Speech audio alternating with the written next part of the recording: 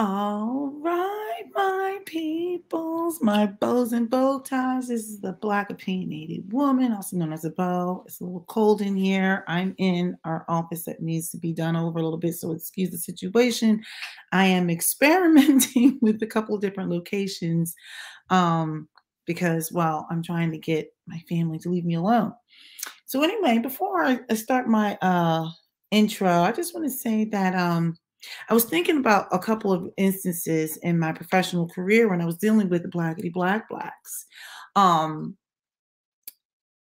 I'm going to speak to this one in particular, maybe like 10, 15 years ago. I can't remember. Maybe it's a little, probably more like 11 years old because my son is 11. 11, 12 years ago, there was a young black woman who was new to a particular project that I was on. And foolishly, I was like really excited.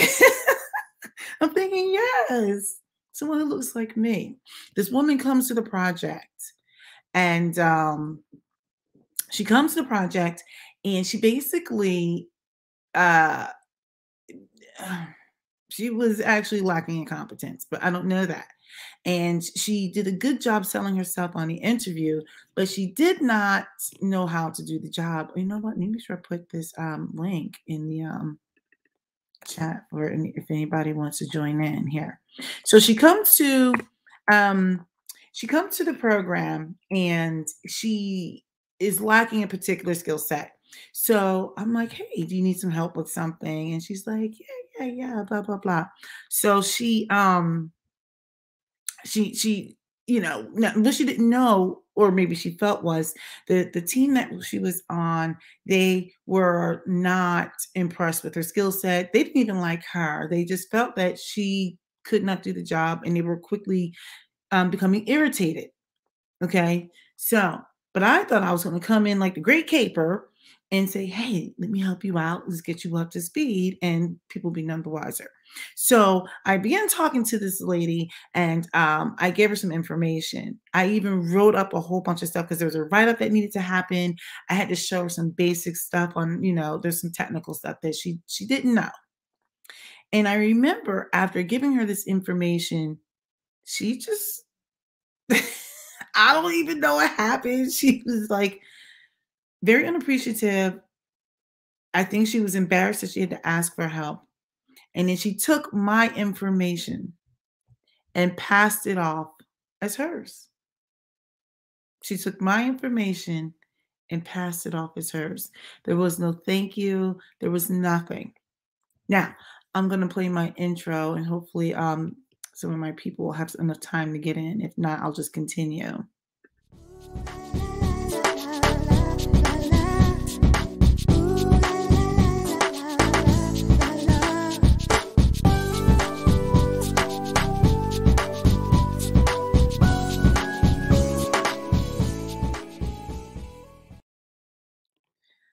Okay, yeah, so I'm still waiting for some people to pop in here. But yeah, so anyway, with this woman, she was very unapologetic about using my work and everything. Now, the lining, the silver lining was apparently I see you, CBR kid. Give me a second. I want to finish telling this story.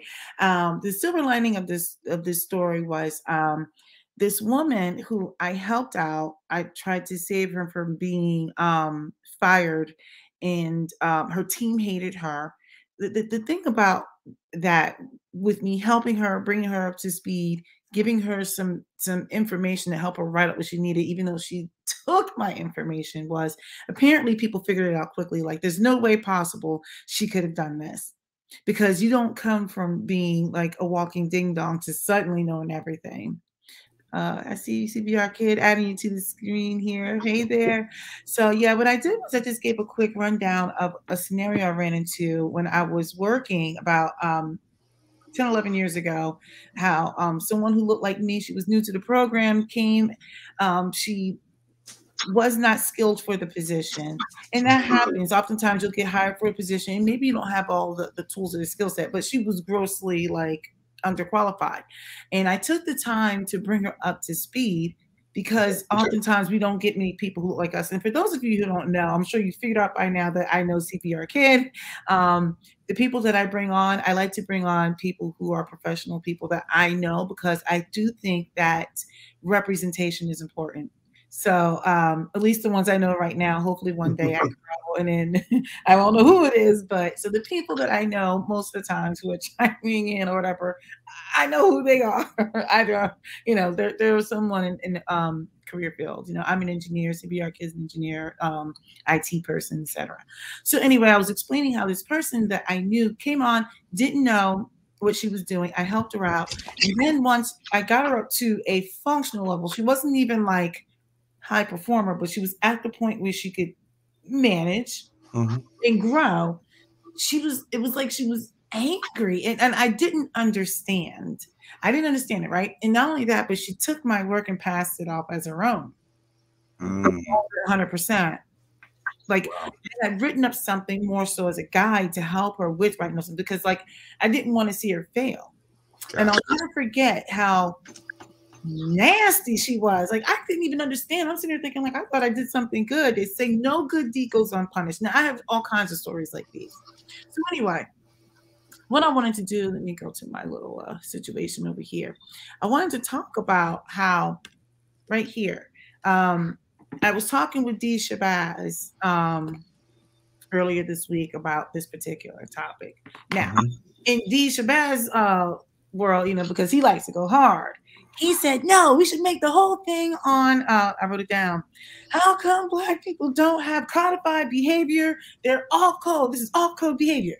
Same sentiment. I'm like, well, that's not really my voice, but it's the same sentiment. My sentiment is there's no unity and there's no loyalty. Now, hold on a second. Let me go ahead. You always got to put my disclaimers up. I don't need drama. These are just opinions. Everything is alleged, even though it's an opinion, until it's proven to be true or untrue. There you go.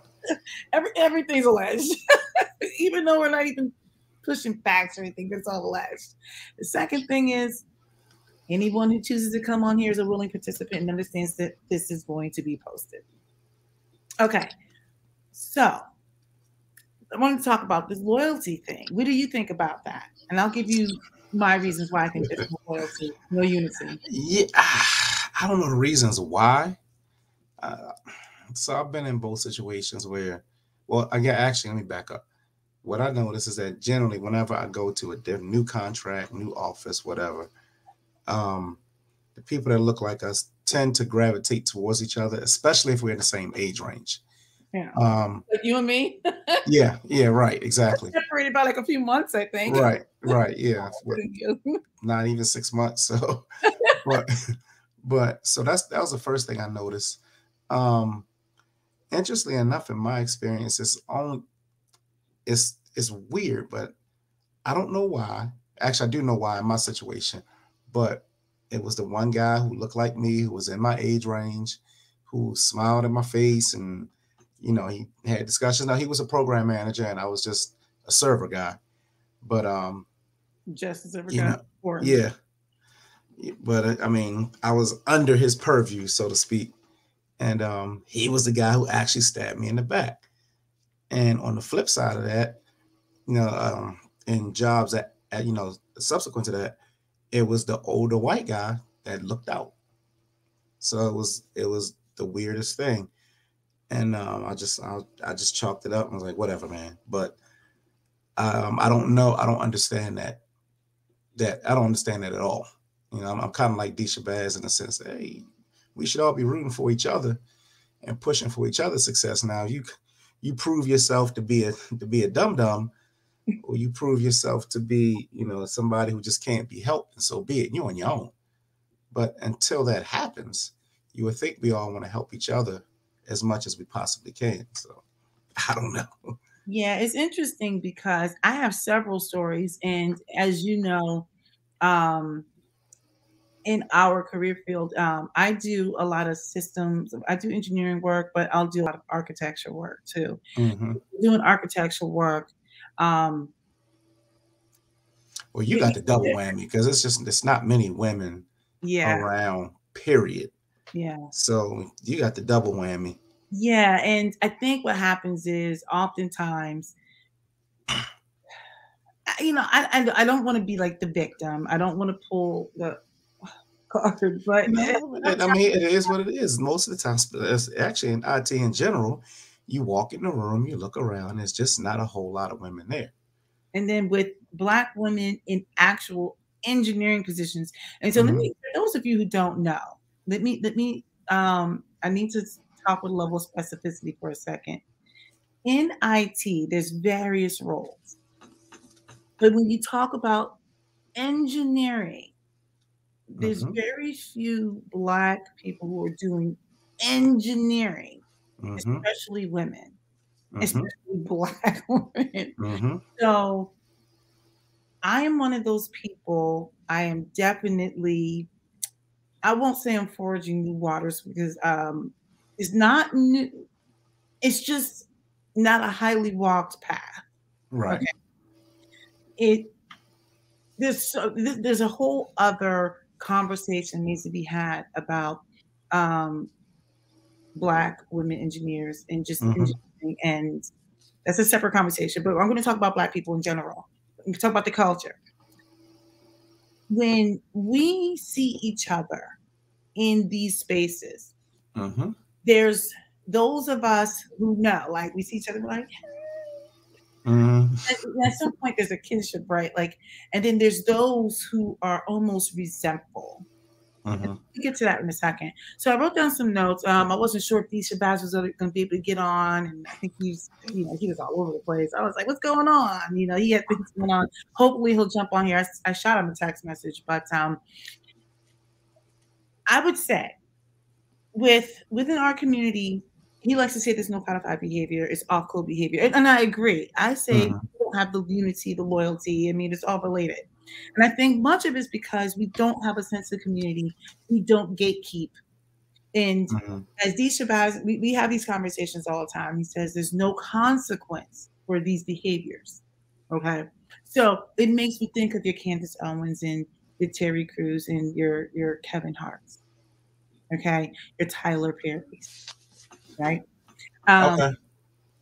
there is no consequence for showing a lack of unity, a lack of respect, a lack of loyalty. There is none of that. There's no shame really. It's like I'm Mhm. doing me.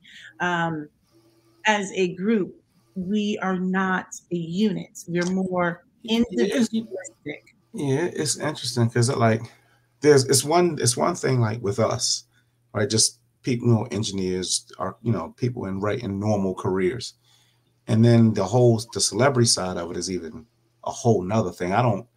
I really don't get why they go at each other. I can't figure that one out to save my life. So weird because their work opportunities are far less than those who don't look like them. Right, right. Well, Candace Owens is just she's a whole different she's a whole different animal. I don't even consider her a celebrity. She's just somebody who talks, and she says some things that are controversial that have gotten I don't know her background, so I'm not gonna say that. But my thing with her is I hear her say things. I'm like, did you really say that? And of course, I she don't gets know a if it's ton of. her. Like people who engage in that kind of crazy, like I don't Hmm. give them a whole lot of cycles. Now, it's not that I'm trying to just listen to people who sound exactly like me because Hmm. I do believe in dissension. That's how you Sure, sharpen each other, right? sure. But when you go off the deep end and you you're in wackadoodle land, right, I'm just like, there's no need to even donate cycles to it, right? Because there's no changing. right, right, right. On the extremes, there's no need to. Now, what a lot of the celebrity stuff I would love, and you've heard me say this before. I prefer to try to, and you don't can't really see it, but I would prefer to try to. Who are you off camera? Are you doing this for clicks? Are you doing this to keep your name out there? Are you doing, or are you doing this because this is what you really think? and this is how you really think. And I don't know, you know, I don't know. Like I said, I don't know why they go back and forth at each other, because I'm like, all of you guys are successful. There's enough out there for everybody. Why you beating each other down? That doesn't make any sense at all. I'm like, you've all made it, to quote unquote made it, right? So that part I really truly don't get. But like, I'm not a celebrity, so I guess it's not for me to understand. So with us, but and I guess you could say the same thing applies in our field or in any other field. Where it's like, why are you tearing down the person you should be lifting up, who's more than likely the person who may reach back to you? Yeah. And part of the reason why you and I were talking about this type of thing, because you were aware of something that happened actually, it was this week. So Mm-hmm. for those who are going to probably catch this later, um, I'm working on something that is becoming quite visible. It's important. I can't really get into what it is, Yeah, but sure. the Let's just call it a project. project, so I am in the role of the architect. And so that requires me to have systems engineers who's going to perform a set of activities. Mm-hmm. And one of those engineers happens to be someone who looks like us. Now, Mm-hmm. let me just say, because I'm in full like shady mode, like he's a little bit of a dum dum, I mean, like that's all I'm gonna say. I think so. The person of interest was having a difficult time completing certain tasks, and so what I needed was I pulled him aside and I said, "Hey, look, this isn't what they're looking for." There were several times where I had to explain. Um, this is the information. This is the source. This is what I'm looking for, and you Mm-hmm. have to mindful of what you're sending out, because it's not just me who's looking at it. There are other people who are looking at it and who are going to judge. And so over a period of time, he became defensive Mm-hmm. because he kept underperforming. Mm-hmm. And in the process, I was like, well, if you're not going to listen, I'm not going to keep telling you. So what happened was I checked out. I'm like, I can't do this 7, 8 times in a row. Right. You refuse to change. You refuse Right. to do things. So the person who looks like you and me, and you've overheard some of the silliness, so you know I'm not making it up, but Mm-hmm. the person I think became embarrassed actually. And so if you continuously do the same bad things, and what's going to happen is I'm just going to say, hey, look, if you're not going to listen, I can't Go keep ahead. helping you. Yeah, Go I'm ahead. not gonna keep saving you. Right. And so what happened was I stopped engaging because the person was getting in their feelings. It was getting to the point where now it was like getting personal. Mm-hmm. You're doing it to yourself. The person was disgruntled, I guess, last week because the person came over to my desk, was loud and wrong, like just loud and wrong. And after becoming aggressive, which I'm like, first of all, we should not be doing this with each other. But the Mm-hmm. person came a little on the aggressive side. And so I asked the person to leave my desk. Now, Mm-hmm. I'm not one of those people who's out to like get my people. You have to do something Right. Right. extreme. But the person I asked to leave my desk, I'm like, you're doing too much. Mm-hmm. Now, what the walking ding dong didn't comprehend was the rest of my teammates could hear what's going on, to include my Mm-hmm. lead or something. And they're like, really? Like, why does he keep coming over here? Like, so they've seen some of this behavior before. Mm-hmm. And he was less than smart. So he tried to actually report me. It's so laughable. He actually tried to report me. And so at first they were like, well, what is going on? I'm like, I don't know what's going on because I don't Mm-hmm. tell anything back. So after so basically it wound up coming out that the guy who's leading our team, I lead a certain part, but he's overall lead. He was like, no. And this guy is a white guy. And he Mm-hmm. was the one that was like, no, pushing back, like, no, because he keeps coming to her desk. He's Mm-hmm. the one that's being aggressive. He's giving out bad information. She has asked him multiple times not to come, not with Mm-hmm. the shenanigans. I have a Right. point with these guys. And so he mentioned, he's like, no, like flat out no. Like this, Mm-hmm. like actually it's almost a form of bullying, basically. Now I can handle myself, but I'm not gonna do that at work. I'm gonna let you Yeah. sink yourself. So Right. anyway, the dingbat himself, I guess he thought he was doing something. Now, I was pissed off a few days ago just because of the fact that he would do something like that. It was like I'm gonna call it a Mitch move. Mm-hmm. And I'm like, but wait a second. You're really mad at yourself, not at me. It's not my Mm-hmm. fault that you're dumb. But I didn't say that. That's how I was feeling on the inside. Right. If I want you guys to just to stick with me for a second here, I think the main thing was because of his ego, Mm-hmm. he wanted to punish me. Actually, I didn't even do anything. Mm-hmm. He wanted, I'm like, did you really do that?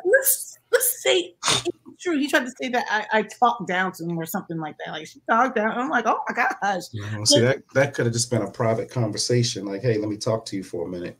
let's say And that was the case. Even though I had my back to him and I was just like, please leave. Let's say that was true.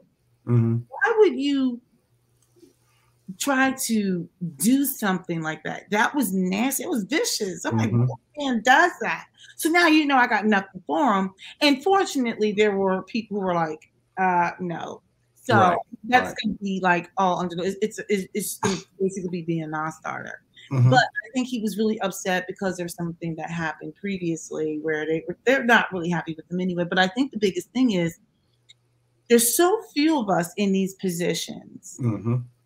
And you would think you would try to help each other. Now, I Right. was in a position where I tried to help him multiple times. I'm like, hey, you don't want to do that. Like, Right. they're not valuing that. Right. Your name is not sounding good. You may want to consider this. But instead of taking, now there was a way that I had to bring it, but I brought it 7 or 8 times, offline Mm-hmm. and everything. And for this person to take that out on me. I was so disappointed. And I mean, it wasn't even true. It was flat Mm-hmm. not even true, but it was the principle. Mm-hmm. It was the principle that got me. And Yeah. I was sitting there thinking, like, if I was really vicious, I could bury you. Mm-hmm. Look, I don't play those games. I don't do those shenanigans and Right. the white woman like, oh, I feel so uncomfortable in the world. I don't do that. I can't. Yeah. But I don't do But- that. You would have to really do something crazy for me to do that. I just don't believe in messing with people's livelihoods just because you're an a-hole. Like, Right. I'll Right. talk to you because I just iced Right. them out. But I Yeah. think the thing is with Black people, there's no consequence to this behavior. So now that the scuttlebutt's getting around, they did that to people are like, Like, wait a minute. Now everybody's looking at him sideways. yeah, yeah. And it's like, did you really come and do that? And I just feel like one thing Disha Baz says, even though we disagree on certain things, he's like, we need to Mm-hmm. public shame. I'm like, oh, I don't know about public shame. I mean, these are still people, but he's like, there's no consequences for when people behave, when they misbehave in the community. Yeah. To me, it's one of those things where I'm like, okay, you know what? I feel like eventually you're going to get yours one way or the other. I don't have to be the person to deliver the justice. You're going to get yours one way or the other. It'll come out, it'll get exposed, or you'll get exposed one way or the other at some point in time. So I think there are consequences. We just may not see them when they happen, or we may not be around for them to happen. But Yeah. oftentimes, you'll hear about, oh wow, that happened after 2 years after I left, or a year after I got promoted and moved on, or whatever the case may be. So I think the consequences are there, just not in the way that we would like to see them happen. You know what I Oh, mean? yes, for sure. But I think, why are we stabbing and crabbing? Isn't that what my thumbnail said? Stabbing and crabbing. Yeah, Why yeah, are you stabbing somebody in the back? Or when I see people try to pull you down because they don't want you to be elevated, it's just like unbelievable. yeah. I can't figure that out to save my life. And like I said, my career has been my white managers that have been the ones that say, hey, let me clue you into something. Let me explain to you how this thing works, the part you don't know.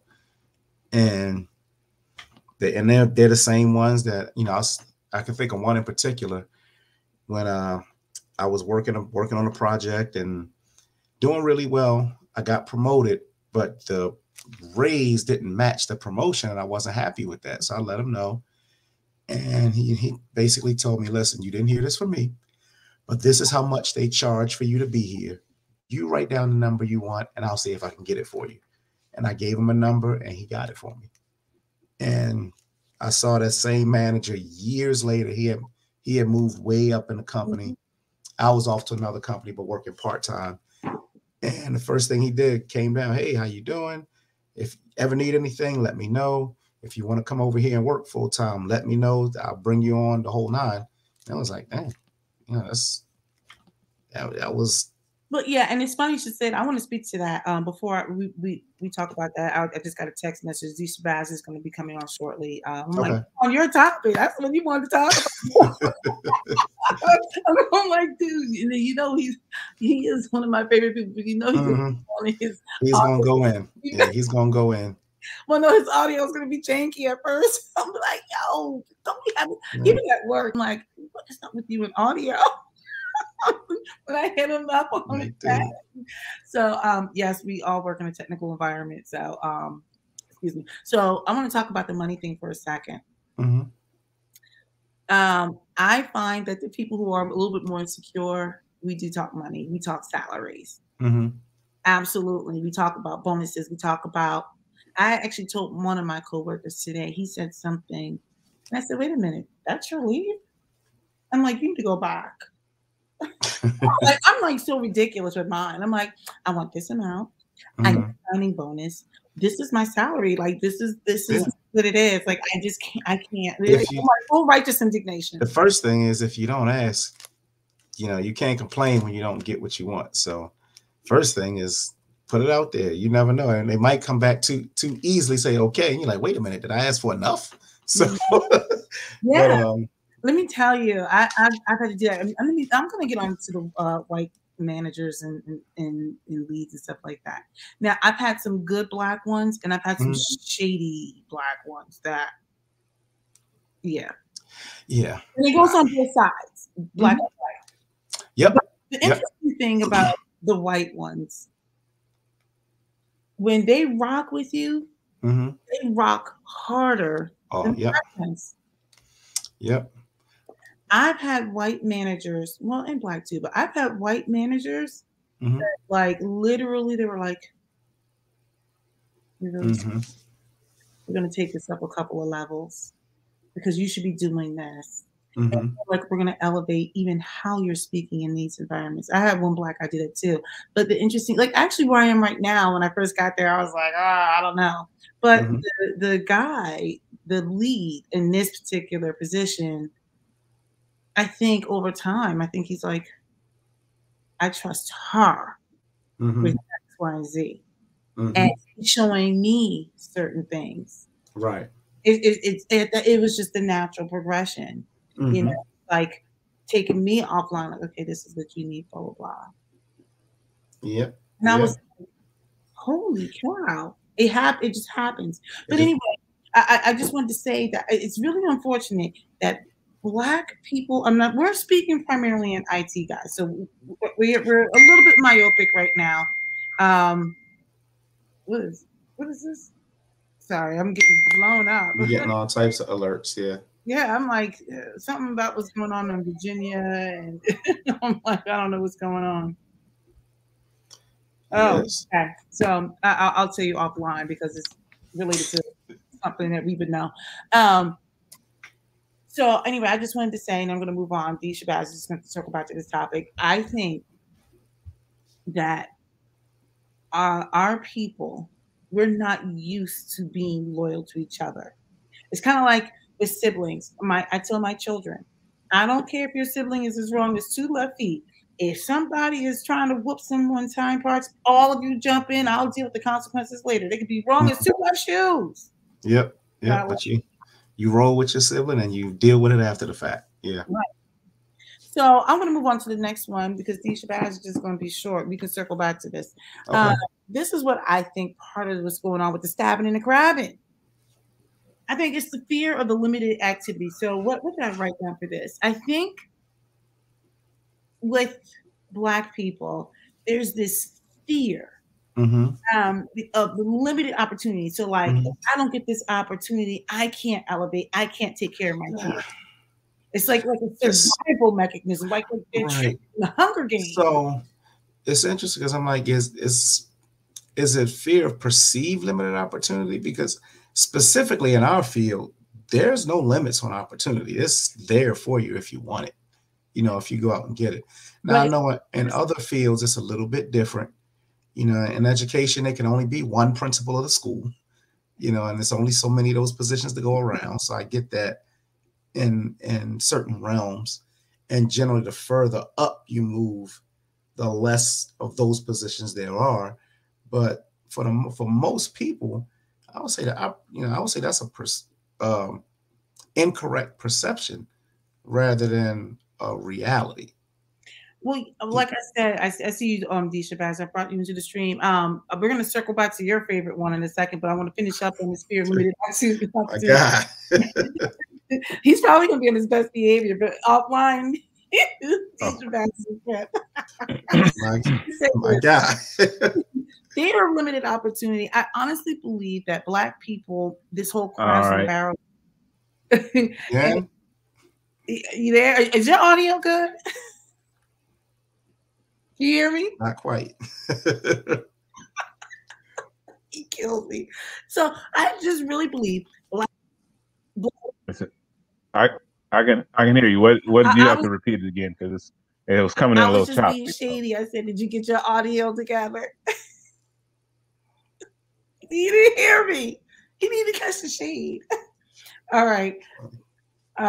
Anyway, I need to say this, and I'll Oh, circle back.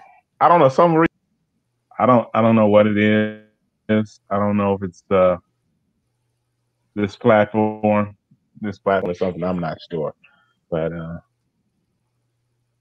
but We it's can just hear a right. you little clearly. choppy. I'm speaking. I guess I'm speaking fine on your end, but you're coming in Yeah, choppy. That's what I mean by that. we hear you fine. Say it again. I hear you fine.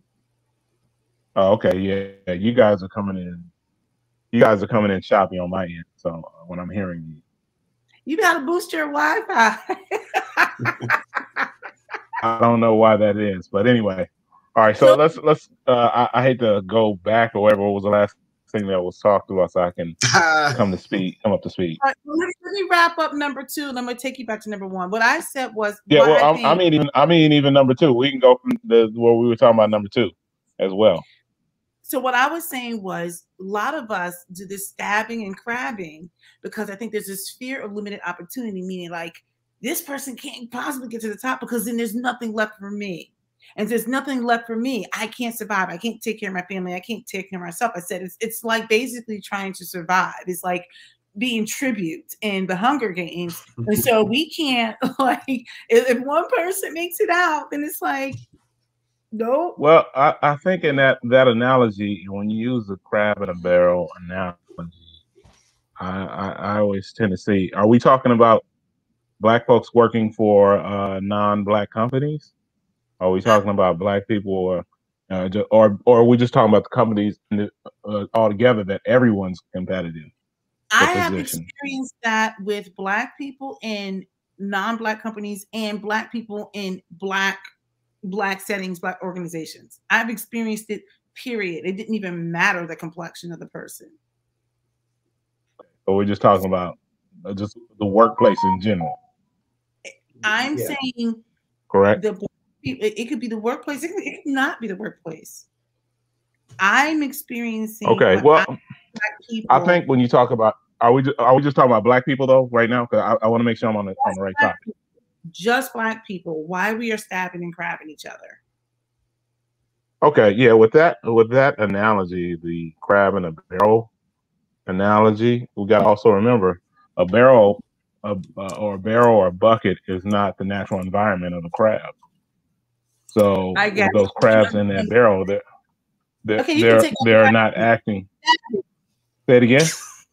Beg your okay, pardon. take out stabbing. We'll use stabbing. Why is this weird? We'll just do this the stab. Okay. You mean as far what? But it goes back to the same instance. Are we talking about black folks in a competitive environment caused by someone who's controlling how people view each other? And that also talks about the leadership within that organization that it's used to pit one against the other. But Well, it may also speak to leadership as well as the individual you who are missed on the the earlier team. part. You missed the earlier part when I talked about two different scenarios. Two Okay. scenarios where there were no black people pitted against each other. They weren't pitted. Okay. But one Okay. was based on ego, and I was speaking about the one of the coworkers I know this week. I mean, so look, this is just my personal opinion. Hold on, let me just Let put this right. and let me throw this also. Oh, go ahead. Go ahead. Because I'm just it saying that asks me. I also think about one other thing. I think part of it was his insecurity because he was lacking some crucial, like chromosome or some DNA material, and he just didn't understand the fact that he was a dumbbell. Now, what I really am saying was when I try to help someone more than once, and they're angry because they wanted to be right about something, and I was trying to explain, I'm like, well, actually, you gave some bad information, and it was 100% bad multiple times, and he refused to believe it was just bad data. Like it was just flat out wrong. And then actually he even kept admitting he was making the same mistake. And I was like, you can't do this. I'm like, you're giving it to me. This wasn't even like. And when this person was angry because I stopped engaging after 7 or 8 times, I'm like, because now you're impacting me. I just literally stopped engaging. What happened was it became very personal. And this person wanted to report me for talking down to him or something. I'm like, I don't talk to you, period, as in 0 words. But you came over and he stood at my desk and he was very aggressive. And I hate using words like he was very aggressive, but he was actually very aggressive. When you're leaning in, I'm sitting down with my back and you're gesturing and all this other extra. And I'm like, please leave my desk. And for him to be upset because he is a walking ding dong and I refuse to engage the ding dongery. You're loud and wrong. Loud and wrong. And for him to try, he actually tried to report me, saying I was talking down to him. I'm like, I don't talk to you like ever anymore. It was so bad that he keeps wanting to talk to me. He tells me when he's going to the bathroom. I'm like, I don't care. So the point I'm making is this person tried to report me for not engaging. Okay. Okay. So this wasn't that some white person pitted him against me. He literally was just angry because I would not engage and accept his bad data. It was really bad. It was like 100% wrong. It's like asking for the instructions on how to make hot dogs and somebody sends you a box of tutus. You're like,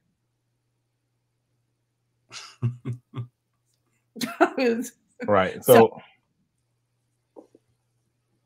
okay, so what it sounds like to me, I mean, look, and this is another in this scenario about this particular person.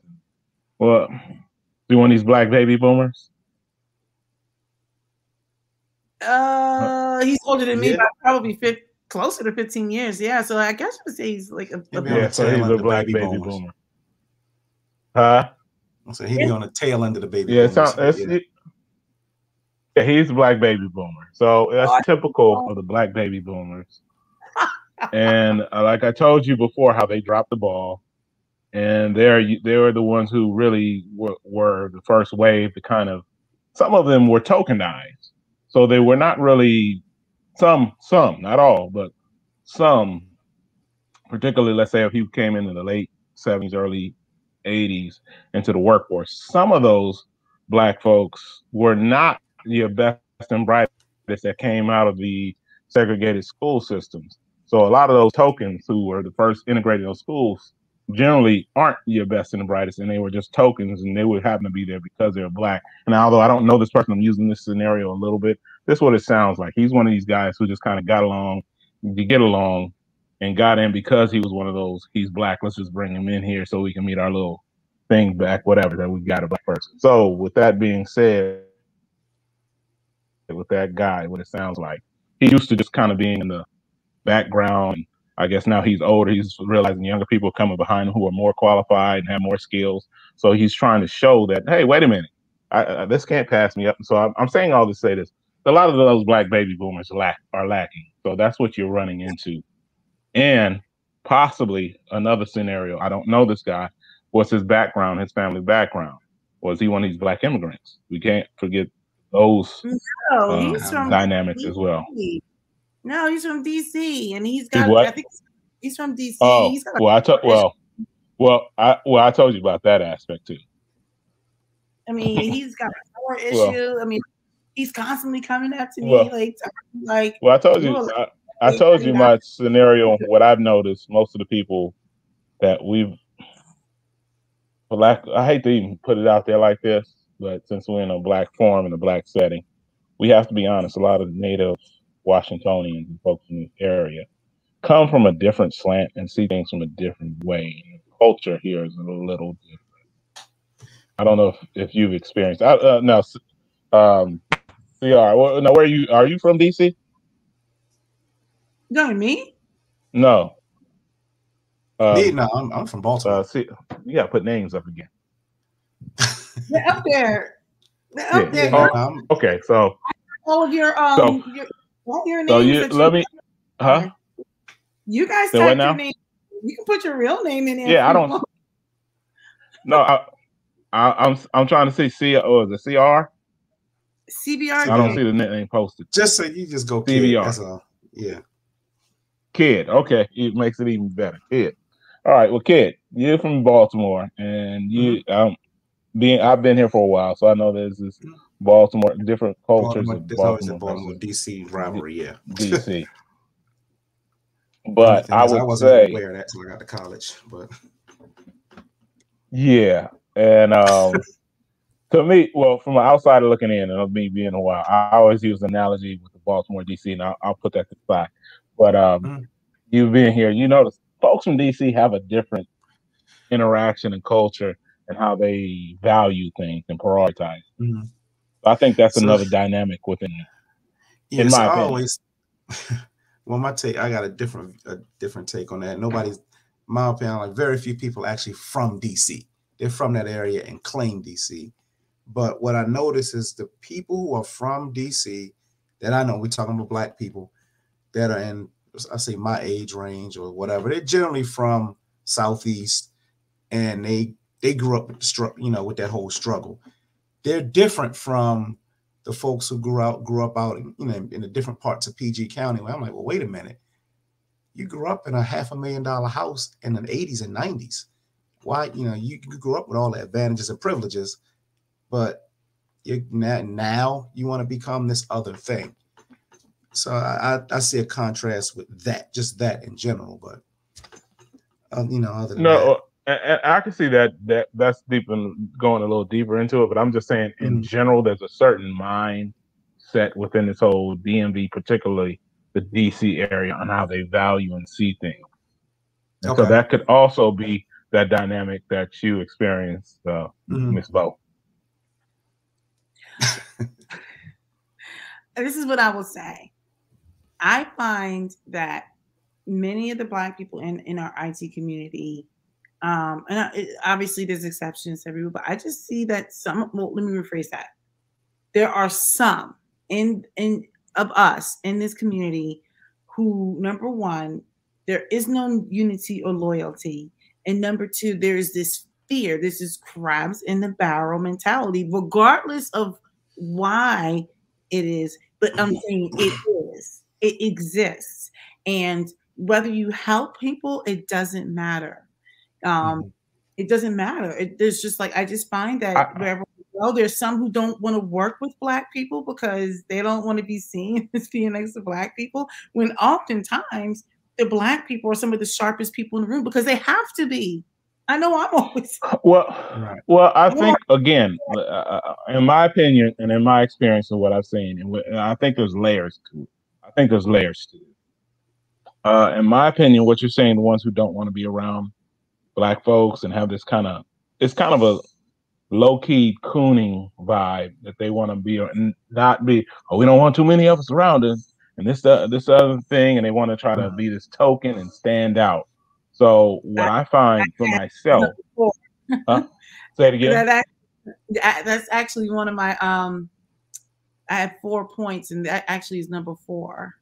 Oh, okay. And what I find that there's different layers of the um, black folks in the workforce, and you have to. What I generally do, and what I've learned, I can't say generally do. What I've learned over the years is you kind of first when you come into that work environment, kind of just observe, watch, Mm-hmm. listen, and then observe. Particularly, this is what I do. Particularly, I just watch. Don't say much, but watch particularly how some black folks interact with white folks from the dominant society, and that kind of exposes who I'm dealing with, and know how to go from there. Got it. Okay. Fair enough. Well, see, you can be tough because when we first met, you were like, you walked right by me. I was like, I did. I had no idea. Remember that conversation? Oh yeah, hell yeah. Like I said, I observe. That's my thing. I observe and watch first. I didn't even know you. I was like, wait, what? Like, are you sure it was me? Because I was just like, I observe, I watch, and I particularly watch how black you folks walked right interact by with me. folks from the dominant. I watch and I observe how black folks interact with the dominant society. There's one person that I listen to all the time, and one of his best quotes and what he always says: "If you want to know how a black person really thinks, or do you want the black person to expose themselves on what they think and how they feel, have them say what they're saying to a white person, and the Have them truth will say come what? out. Have them say what? Have them say whatever they want that they feel their true feelings will come out when they talk to a white person. Oh.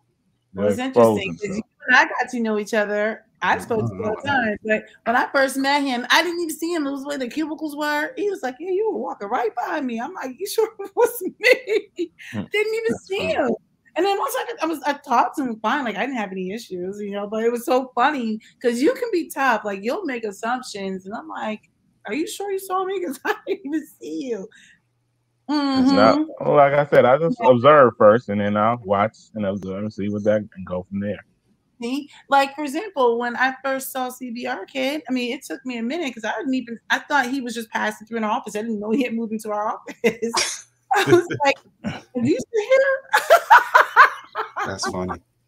But I didn't know. I mean, it was one of those things. It wasn't like he was formally introduced.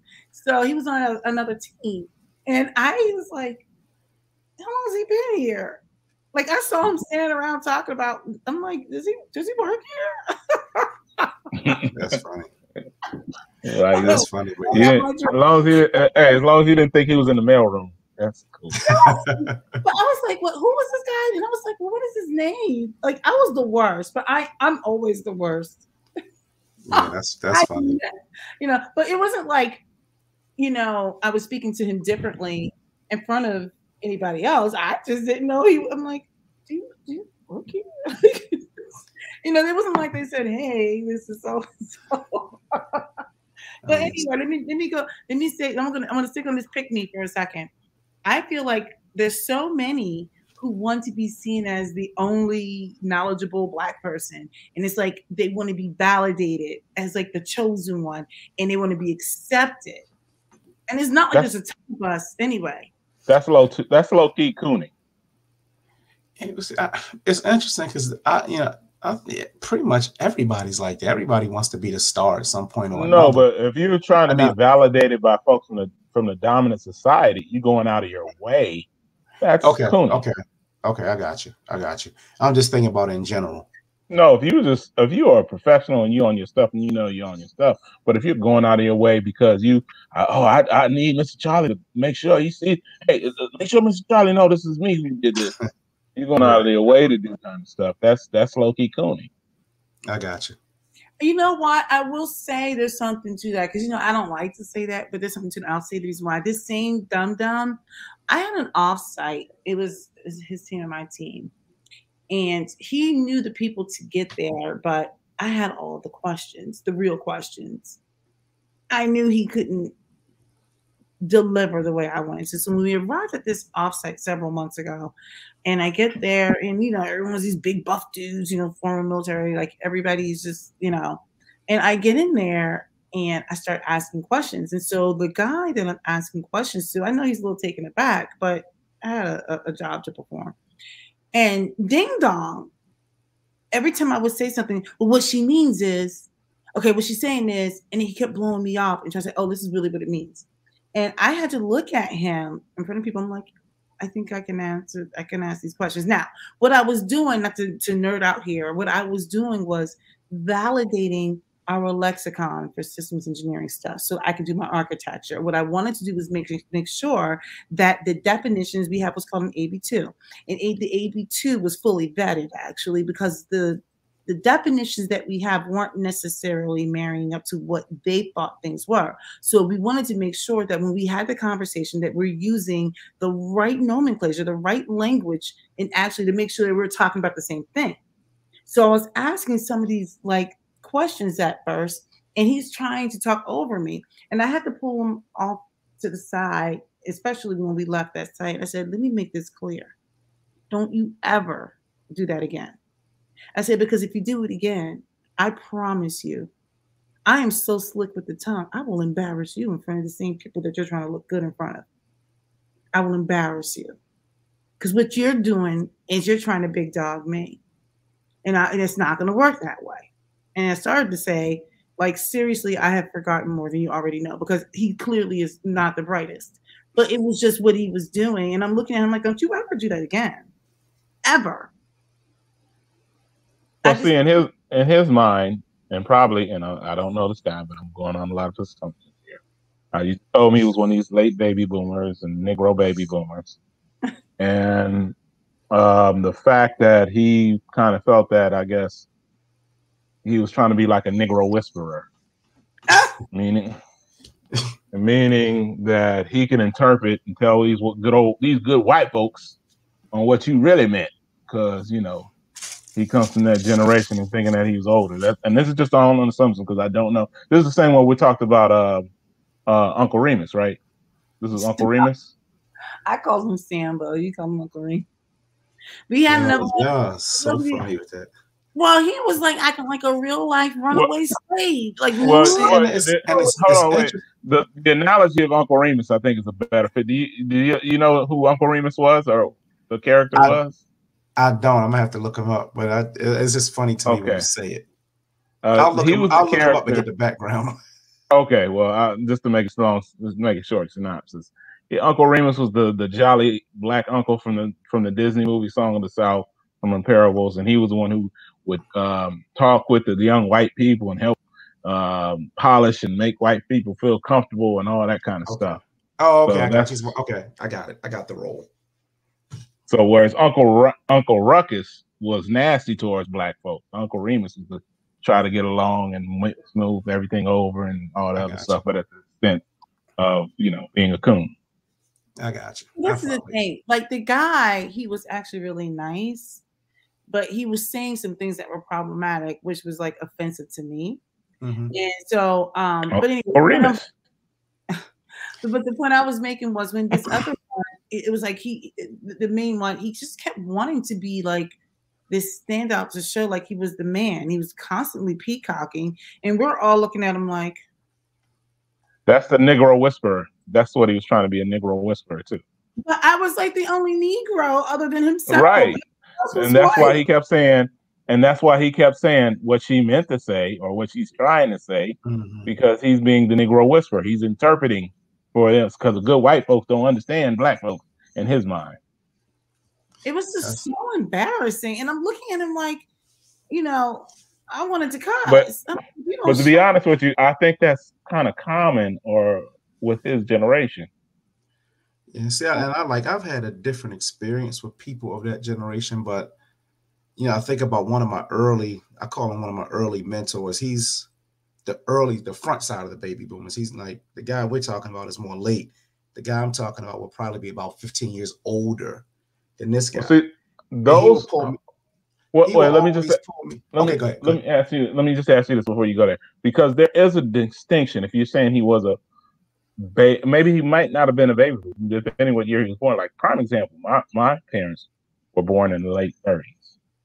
So Okay. they were like the last generation that were in those black segregated schools. And back then, you had those segregated schools in the South back then before integration, Mm-hmm. because a lot of the teachers that taught in the black schools, because of limited opportunity, a lot of those teachers were on par of college professors in a lot of those high schools. Mm-hmm. So a lot of the black students that came out of those high schools back in the day, in the 40s and the 50s, were brilliant black folks. Mm-hmm. But anyway, so and I say that to say that your guy who was your mentor might have been part of that generation. Yeah, I'm not. He was interested because he will always pull me aside. Just look, I'm gonna teach you this. Well, I'm gonna show you this. Or he pulled me in a meeting, and he'd be leading the meeting, but he played like he was dumb. And then when one of the dominant people tried to test him, he would shut him down. And then he would pull me aside and say, "See, this is why I did that," and so on and so. So he would give me all these just little gems here and there, and I never had the experience that Miss Bo had with this guy. It's He all heard some of the silliness with this. yeah. I'm like, So it's just a contrast and experience with that particular generation. But like I said, this guy was probably about 15 years older than the guy that she's dealing with. So he would have been born in the late 40s, early 50s at the latest. Okay. But but he had no problem reaching out to me to help me. And I was at that time, I was only 4 years into my career, so I'm very young at the time. But he would give me any piece of knowledge he could, and not just about the job, but sometimes just about life in general. Right. And I had a great experience with that. Yeah, you were blessed to find one of them kind of brothers, because those brothers generally don't last long in corporate America and they end up doing their own thing. Mm-hmm. I've had some good experiences, and I've had some experiences, but I've had good experiences with some. I would say I've had some bad experiences with men and women too. I mean, like, and like I said, the women thing is even worse. And it's the women portion, which I'm not going to get into today.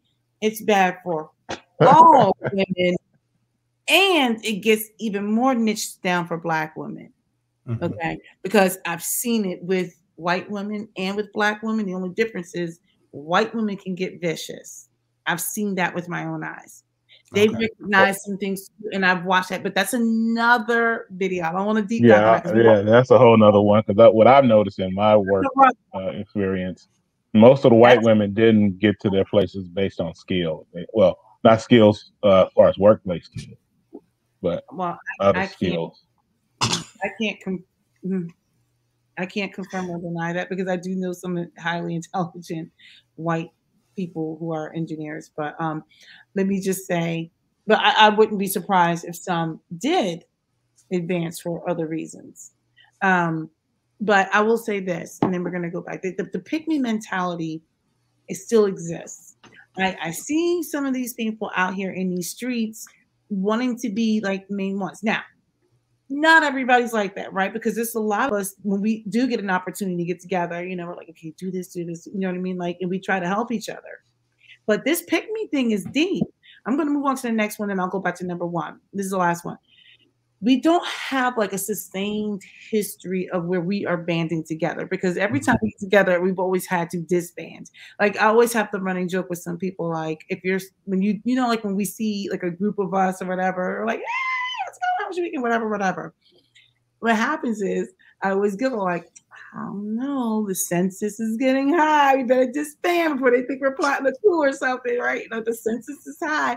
But I just find that we don't have this sustained history where we've had an opportunity to band together. So, like the Asian communities, they will, when they're forced to band together, the Jewish community, even when they could be in disagreement about something, but if it's an attack on anyone that is remotely close to their own, they shut it down.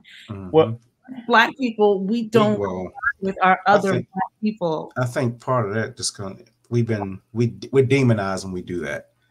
or Yeah. we're it's presented not, and as D. Chavez say, by the dominant society. We do that and we get demonized, Well, criminalized, whatever. well, this is what I find, and this is and just to talk about others in the other group. I think when you're saying band together, you mean like in a workplace. Generally, let's say Asians, you don't see them band together in our kind of environment because generally, if they're band together, they work outside of the environment that we work in. They are True. either in their private company, and that will go same with the other groups.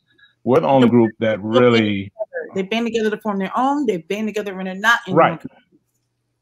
Well, it's like Well, I've yet to see, let's say, in our environment, to see a significant number of Asians like gather like that. I've rarely seen that, yeah, huh? too. There's not many of them. And plus, don't get me wrong, Right. this That's one, right, and that goes to the point. That's because a lot of them are working in private industries outside of or whatever. They're working for Outside of themselves, where we are, yeah. but so what they're I'm saying working for to themselves. you is, regardless of where they are, they band together. They got this whole like stop Asian hate thing going. Now, do I think it's wrong what was happening? Yes, but like they got like a Well, whole what was happening? law passed, and I'm like, we can't even get police brutality. What was happening besides propaganda? But anyway, go on. I'm not gonna go there. But Nisha Bear's about to go hard. No, I'm not gonna go there. But No, but I will say this. I would say this. I think we do band together in the right environment. However, the history of us not banding together, if we're working for folks, that's why. And when we're working for folks, it's a different environment. Like prime example, anytime we do get together, let's say two or three brothers are together, and we just maybe I don't know, finish getting out of a meeting, or maybe talking about something that happened on Monday Night Football. What I Mhm. don't like, and I've seen this happen several times, that and I had to check one fool for this. A lot of times we could be talking about something, and some white man will just jump in, or particularly a white man would jump in and just no, not excuse me. Oh, I'm sorry, fellas. The other, hey, such and such and this that I need to talk to you or something like that. They just jump into the conversation and just disrupt what we were talking about. And I never forget this one time because of the kind of environment we worked in. That it was me, one buddy of mine. He's a blue badger, and me and another guy. We were not blue badgers, right? And this one white guy, or the guy from Dominant Society, because we were talking. I can't remember what it was we were talking about. Nonetheless, this man jumps into our conversation. Now, generally, like I said, I observe and I watch, but Mhm. but if I find somebody, I call myself being like an old school hunter. If I find prey that's in the target and they're not covered, oh, I'm cutting throats. So this one gentleman decided to jump in our conversation, and luck, my boy, like I said, he had the blue badge. Oh, by the way, that's me texting you because you know why I Oh, text you. okay, He knows why I text you too. okay, you know what I'm saying. He's on one team of whatever. And anyway, the other guy, he didn't have the proper proper uh Credentials. yeah, and he came and talked, and I looked at him, I'm like, and I was hoping my boy with the who had the right credentials would put him in check, but I saw he didn't do that, so I had to throw the hammer on this dude. I was Oh like, gosh. I was like, because I knew he wasn't in my group. He didn't work under any ramifications would come to me, so I knew I had to clear to cut his throat. So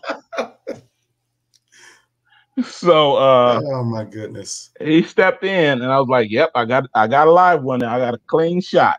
Anyway, he stepped in. I was like, hey, "Excuse me, I don't know how you were raised, but when you come in front and people are talking, you say excuse me because Mhm. like I don't know what you're doing right now, but we're talking, and we might have a conversation that's need to know, and you may not need to know this." And he was like, Mhm. he looked and he saw my other boy, and he was like, "Oh, I'm sorry, excuse me." I said, "Yeah, you're very sorry. So don't let that happen again." Oh, you went in on him. Oh yeah.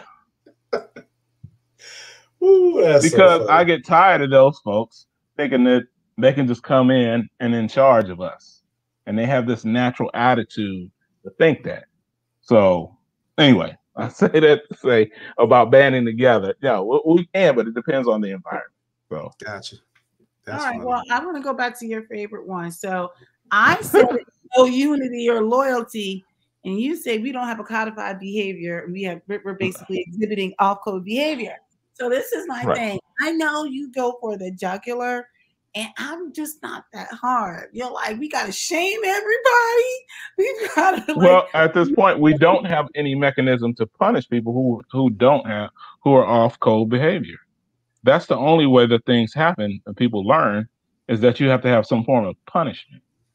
Right now, there is no punishment for being disloyal or to being off code or being a straight up coon. Matter of fact, the coon is being rewarded. So somehow, in some way, we have to figure this out in the next whatever years of but creating some kind of I don't environment to tear people punish. down. You see, What? No, it's not tearing down. It's understanding the boundaries. You're out of bound and you're off code. what do you And when want you're to do? out of, huh? What do you really want to do? What Because do you you mean? What I want to do?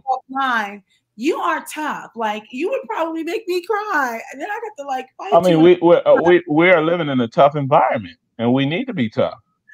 I, Only I, the, I just don't Yeah. like. What So do you because want to? what we've been doing is not working.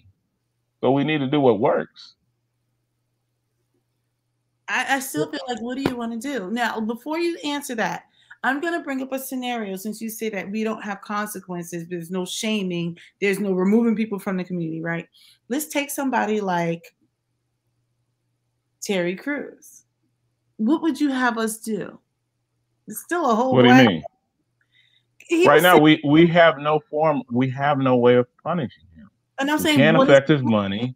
We what is can't the affect his money. okay, hold on. We can't Let me affect him go from because working. somebody fill me in on the Terry Crews thing because I don't follow him very much. I mean, I know who Well, he is, and I know well, have I you've seen some know. of his behavior and how he's acted towards folks with folks part of the dominant society and go out of his way to That's it. basically be a minstrel. I'm gonna be honest. I don't follow him. Like, I mean, I see him in movies. Or he's always playing the big. Obviously, he's a big buff guy. He he always plays that role. I seen him on what's that show he hosts thing, now? America's Got Talent or whatever. I seen him on that's that, Okay. the And like biggest some of but I his, don't know any. well, you have to see some of his interviews. What I would want you to do is just look up some articles where they've interviewed and asked him certain questions in Okay, regarding to interviewing with black folks or black society, and then that okay, way you kind of get a better okay, viewpoint and understanding where we're coming from. And okay. he's exhibited a lot of Yeah, I mean, yeah. buffoonish and coonish Outside of his behavior work, in those. I don't know. No, Yeah, no, I'm outside talking of about within his answering and talking with folks in the sure, dominant society sure. in regards to black folks and black Okay. society. Candace Owens. We'll say Candace Owens. She's. Again, I can't even take her again, seriously. So I'm like, she's not one of us. That's number one.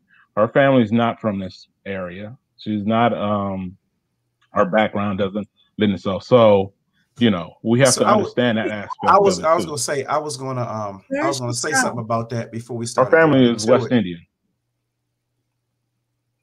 Oh, I didn't know that about her. But I was gonna say something about that for a second. Then we kind of started going on. But how do you dish out consequences, or how do you determine if somebody's actually being a certain way without knowing their background? Like some people, hey, you grew up.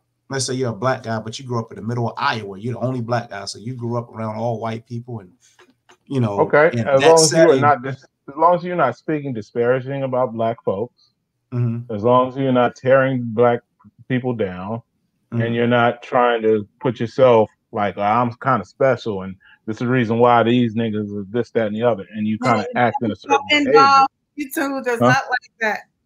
Say what? YouTube does not like the Oh, involved. oh, my bad. And I'm act like some of these that. fools like Some of these X, Y, and ninjas. these N words or whatever. So, um, that would be off code behavior. Anytime Gotcha. you are speaking disparaging black society within mixed company, Mhm. that's off code behavior. Okay. I see. But I I follow you don't now. know. You still haven't answered. What would you have us do?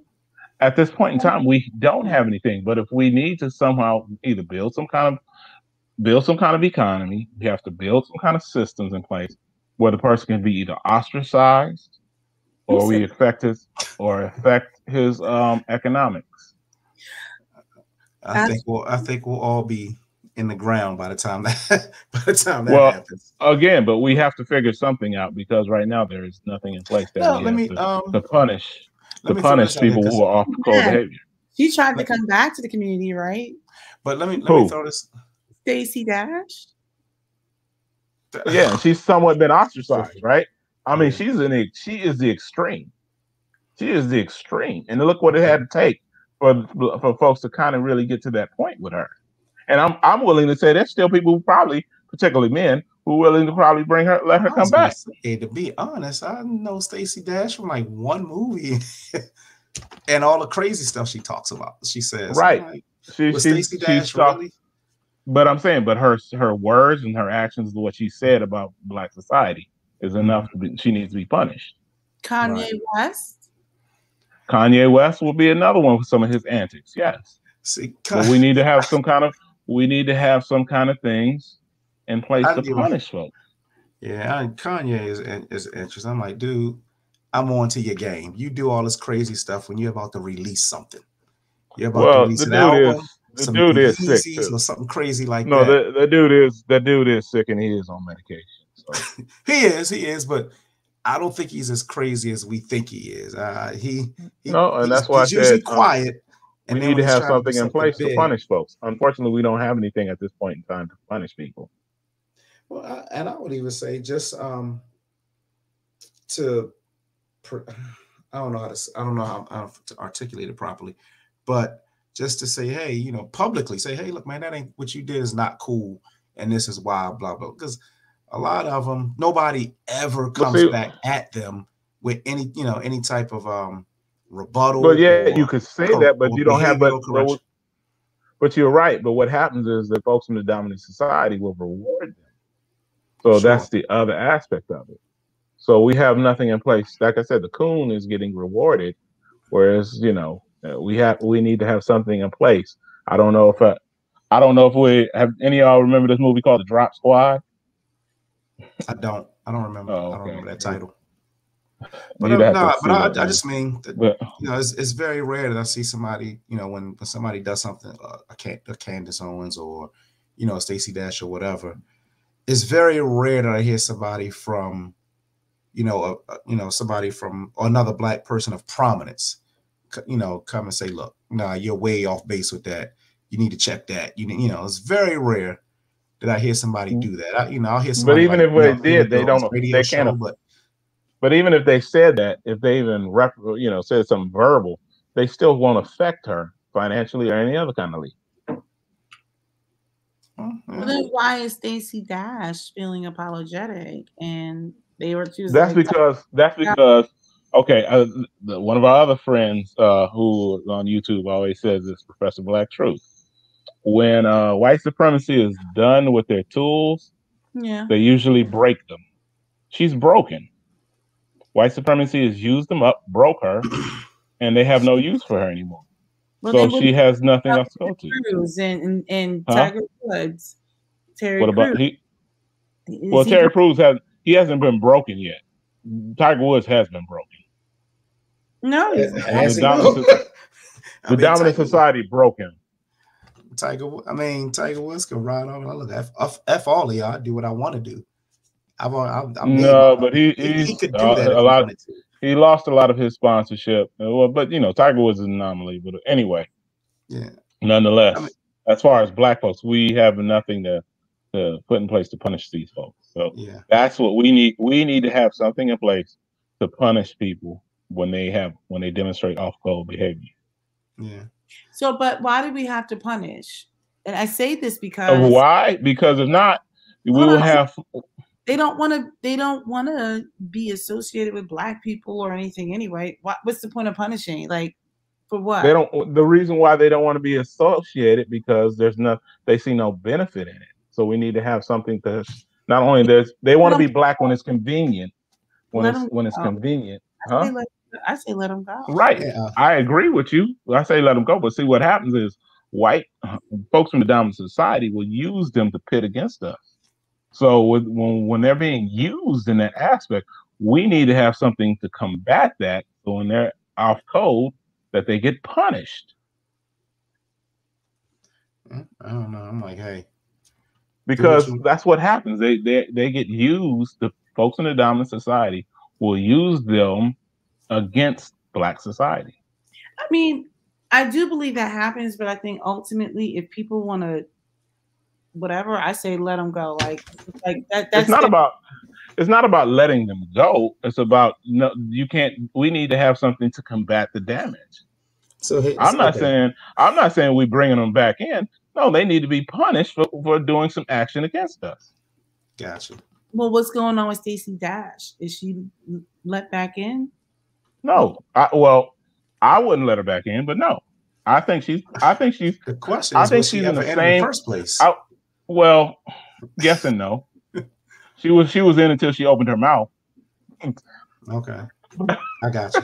but but I think really where she is now, she's probably worse than where Oprah and Gail are, and it took a long time for Oprah and Gail to get to where they are.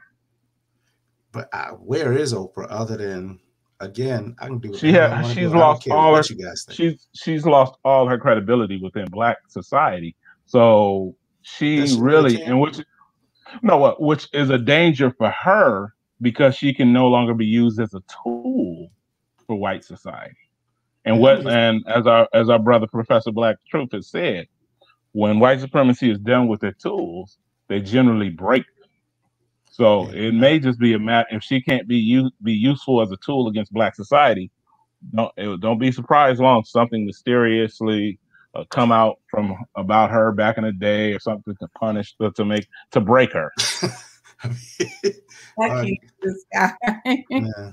I mean, it's just certain people I look at. I'm like, do they really care at this point? I'm No, like, but we got to be honest. Oprah had a lot of influence within Black society. but yeah, I think she's a tough example because she had a lot. She had a lot of influence in society. Period, white and Tyler, black. Yeah, So it's like yeah, she I did. think she's a She bad did. example. She did. But before she had a society and overall influence in overall society, she first had a huge impact on Black society. Nah, yeah, I don't know. I'm not an Oprah hater or Oprah fan. She's just Oprah to me. But I'm I disappointed. examine the record, so I don't have to be a hater. You look at her yeah, record and see what she's done over the years, and you decide how you feel about it from that. right. So yeah, and you've looked a lot deeper into it than I have because I don't know what she's done or not done, other than a TV show, a book club, and blowing up in the media Uh, world. yeah, Having you her own, yeah, re-examine. What you need to do is re-examine a lot of her words, particularly her influence and what she said, particularly about Black men okay, over the years. okay. I don't. I'll look into that. We'll come back to it another time.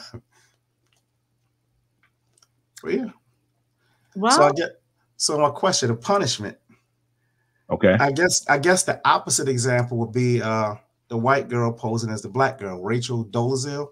She got it's almost like she got punished by her folks. Like she can't get a Right. job. Yeah.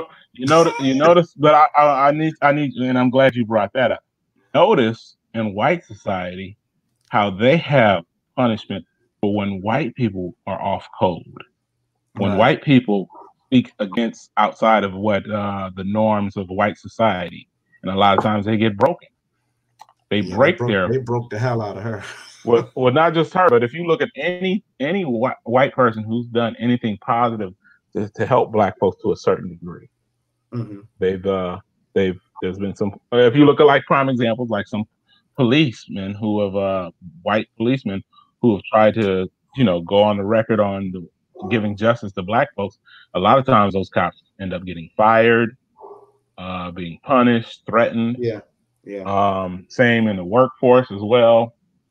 If a Black person gets a certain kind, if the white person promotes a Black person over a white person, and a lot of folks in the upper management, like they may punish that person in hmm that organization. I mean, it's just the history goes on and on. You can see it. Yeah. But and so that goes back to my point. They have a code of behavior. If you notice, they punish those who are off code. They have a codified behavior. I just want to get back to the stabbing and the crabbing. I just need Black people to stop stabbing and crabbing. It be like we're crabs in the barrel. We don't want anyone to succeed. Well, And that's it's the problem. A crab crabbing. ain't supposed to be in a barrel. Huh? A crab ain't supposed to be in a barrel. So a crab is going to act different because he ain't supposed to be in a barrel. There's a lot of things that aren't supposed to be in a barrel. They don't act like that. Right. Okay. Well, I mean, but to use a crab in a barrel, I'm just saying that's why they do that, because the crab is in an unnatural environment, and he's going Same to do thing that. with frogs and birds and everything else. They don't supposed to be in barrels either, but they don't keep each other down. Yeah, I have to observe that. I don't know, but I'm just saying that's just not natural for crabs to be, and that's why they do that. That's my point. Be in a barrel either. Why the Huh? crabs doing this? But it's not. Look, I'm just saying. I'm not going to relent on that. I'm like, it's not natural for other things to be in a barrel. Yet they don't Right. behave like that. The crab. I don't know, but that's the analogy. Since we're using the crab in the barrel analogy, that's what I'm saying. I got you. Well, what's up with the stabbing? Like, I don't understand why we want to stab each other so much. Because a lot of us, we've been taught over the years through the system of white supremacy that black has no value and white is superior. And so a lot of times black folks look at a lot of black folks look at other black folks through a white man's eyes. So they have no value, and they see you as no value, and he's like, "Oh, this N word ain't worth it today." And men who, how do you explain men who are shady to women? Now I'm talking black on black. When women are like, "No, I'm not trying to give you the poon," and they're like, "Oh, well, that's a whole nother story right there. Look, I'm like, are you don't want to sleep with him? I'm a black man at home. I got a whole husband at home, and because I won't sleep with you. Yeah, that's a whole nother story. I think we're going outside of this. That we're talking about individuals. Stab you in the back. No, that's something different. That's not the stab in the back. I don't think he's trying to stab you in the back. Well, he is, but I think he's trying to stab something else. So I don't know if that fits for this. Oh my goodness. I'm just saying. Yeah, I don't think it's right. I don't think it's the same. I'm talking about two different things. Yeah, that's apples and bananas. Apples and bananas. Well, I'm just saying. I just find that they've been just vicious. I'm like, you mean to tell me in this IT environment, if you find a woman who's a highly competent person who just because she doesn't want to sleep with you, like you're gonna behave this way? But hey, I can't speak to that because I know I've never done that, and I don't know many dudes that I know. Well, I guess I wouldn't know that though they've tried to mess like that. But I mean, I don't know the numbers on that, particularly if you're talking about black men who are in positions of authority. Yes. Or not. So right there, that's Yes. So right there. Not authority or not. Authority or not in a position of authority. Look, okay. I'm not gonna get into everything that has happened in my career. I was like, this is what we're doing. Again, like I said, I can't speak to that particular dude because he sounds like a creep. But I don't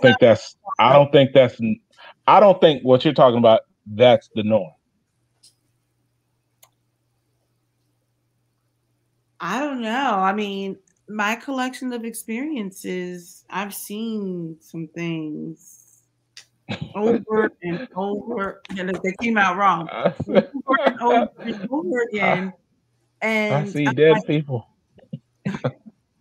If you, I just kind of feel like if you have an opportunity to influence minds and to gain a synergistic relationship with people who look like us, regardless of gender. Why wouldn't you? Yeah. And I have seen some vicious,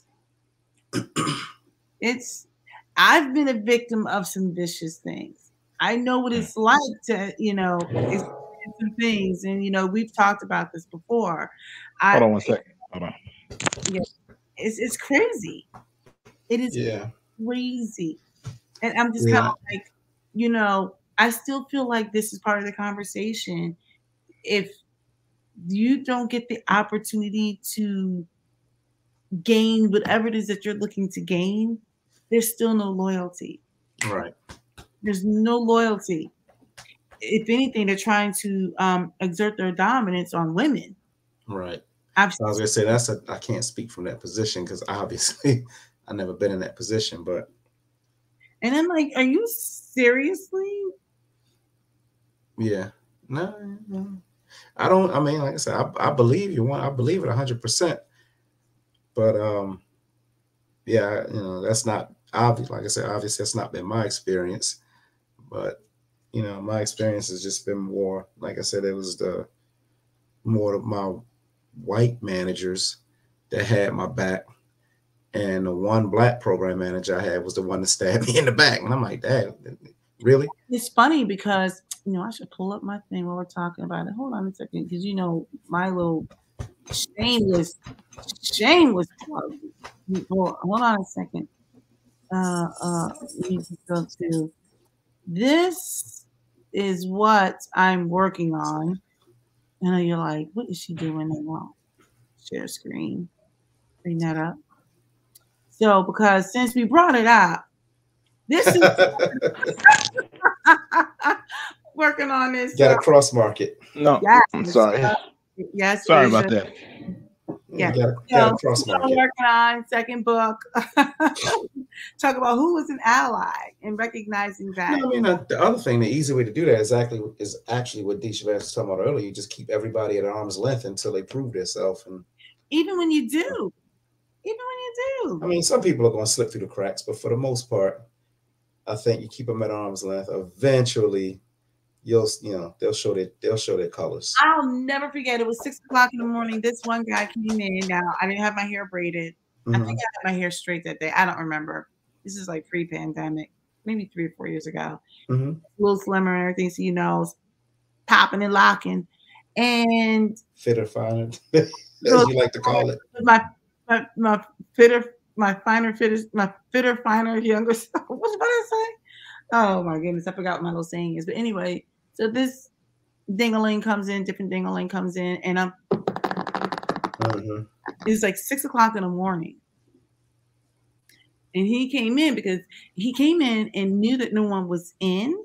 He was like, damn, he's so fun. I would never listen to you. You would talk, I would never pay attention to you. I will never listen to you. Really? I'm trying to 6 o'clock in the morning. All I'm trying to do is get that. I'm trying to all this other stuff. Now, granted, everything was still put together and everything. I was like, did he just say that out loud? You said that in the office? Damn. Oh no. Yeah, you work with a lot of unprofessional brothers. That's what it sounds like. Bold. And you said he was he from DC too?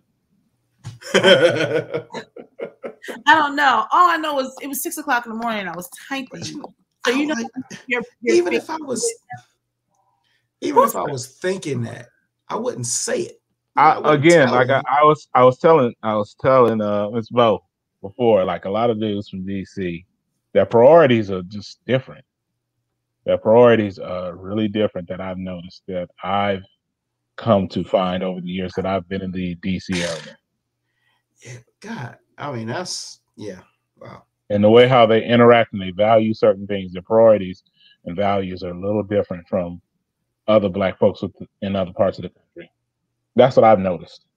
It's wild. Look at the wild ones. This is why I'm trying to figure out how to get out of engineering. I think I did a video when I first started, because I've been doing this for all of 2 months, and I was doing it on, I think it's on Black women in STEM or engineers or whatever, and why we're leaving. And we're already so like poorly underrepresented. And it's actually going backwards. It's getting worse. And we're not entering in engineering fields as much. And then when we are in new career fields, we're exiting. And it's bad. It's like I'm like, I'm ready to exit. I'm like, I'm exhausted.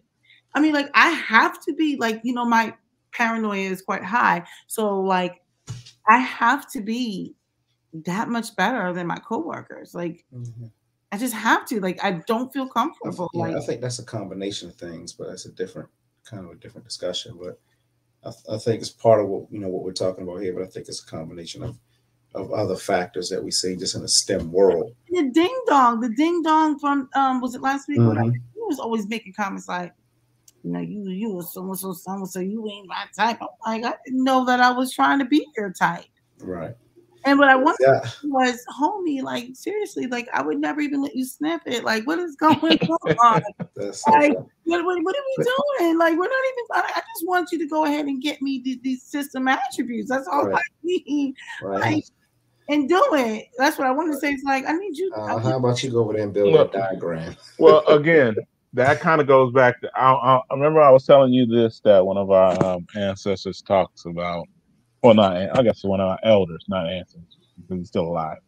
Always talks about, as far as Black folks, and he's also the one who always talks about codified behavior, Brother Neely Fuller, that really Black folks, for the most part, unless we're talking about doing something constructive and positive, it's best that we generally don't interact with each other unless we're doing something constructive and positive. And I think that and what you're saying, that work, what you give an example of, it sounds like that's definitely an example of where his saying his whole weight. Well, if that's the case, then I would have never had a conversation with CBR Kid or you or whatever, right? Like, but I'm pretty sure you guys were talking about something, or we were talking about something positive and constructive. No, we were talking about sports. I don't think so, because I generally don't engage. Yeah, I was talking about me and CBR Kid. We weren't talking about how to uplift the community. We were like food, sports. Like, there was nothing that was uplifting. It was like all like just general conversation. Yeah. Yeah. Well, like I said, and there's some truth to what Neely Fuller said. I mean, for the most part, a lot of Black folks, some of our folks, don't know how to talk about something constructive. We just talk about a lot of BS, and when you talk about a lot of BS, it leads to BS. An old song, when nothing leads, nothing is something that leads to nothing. No, CBR Kid did not come and say, you a little yellow shorty, you ain't even my. So what? Who said that? No, that was the other guy. You see how he said it just like oh my God, what makes you think that? Like, it's just so dumb. Yeah, I've seen that. Not only that, it's like, why is my phone? I think I told you the first time I heard that type of discussion. I thought you guys were just joking, like bantering back and forth. I didn't know. I didn't realize that that was his like opening statement or approach or whatever. But see, that even goes back to what Neely Fuller says, and I'm not trying to make him like a god in that, but some of his stuff is on point. And like, unless we talking about something constructive, for the most part, we don't need to be talking to some of these folks. But they ain't talking about nothing. They ain't bringing that to the table, huh? He's not, for sure. I've never met anybody that old and that stupid. I was just so embarrassed for him. He doesn't even, you know what? He just, oh gosh, like he's missing a few chromosomes. Like, even the way he talks, it's like, I'm like, why are you talking like that? Like, just speak regular. I'm not asking you to speak the King's English, but did he have a DC accent, or was it? I don't know what kind of accent that is. It's he actually doesn't. It's the ignorant accent.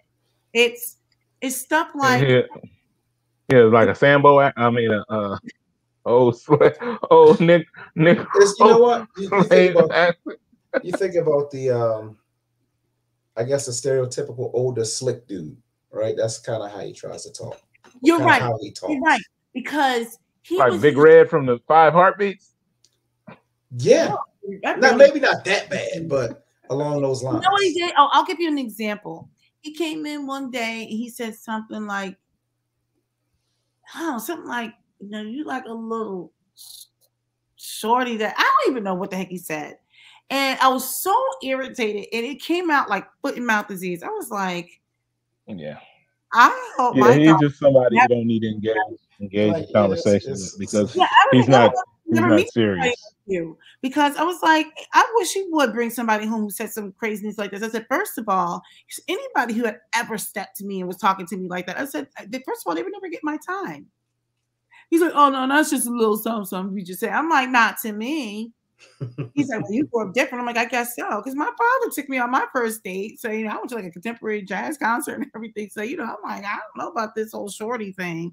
Don't call me shorty. First of all, I have a name at work, and go get me my system attributes. How about that?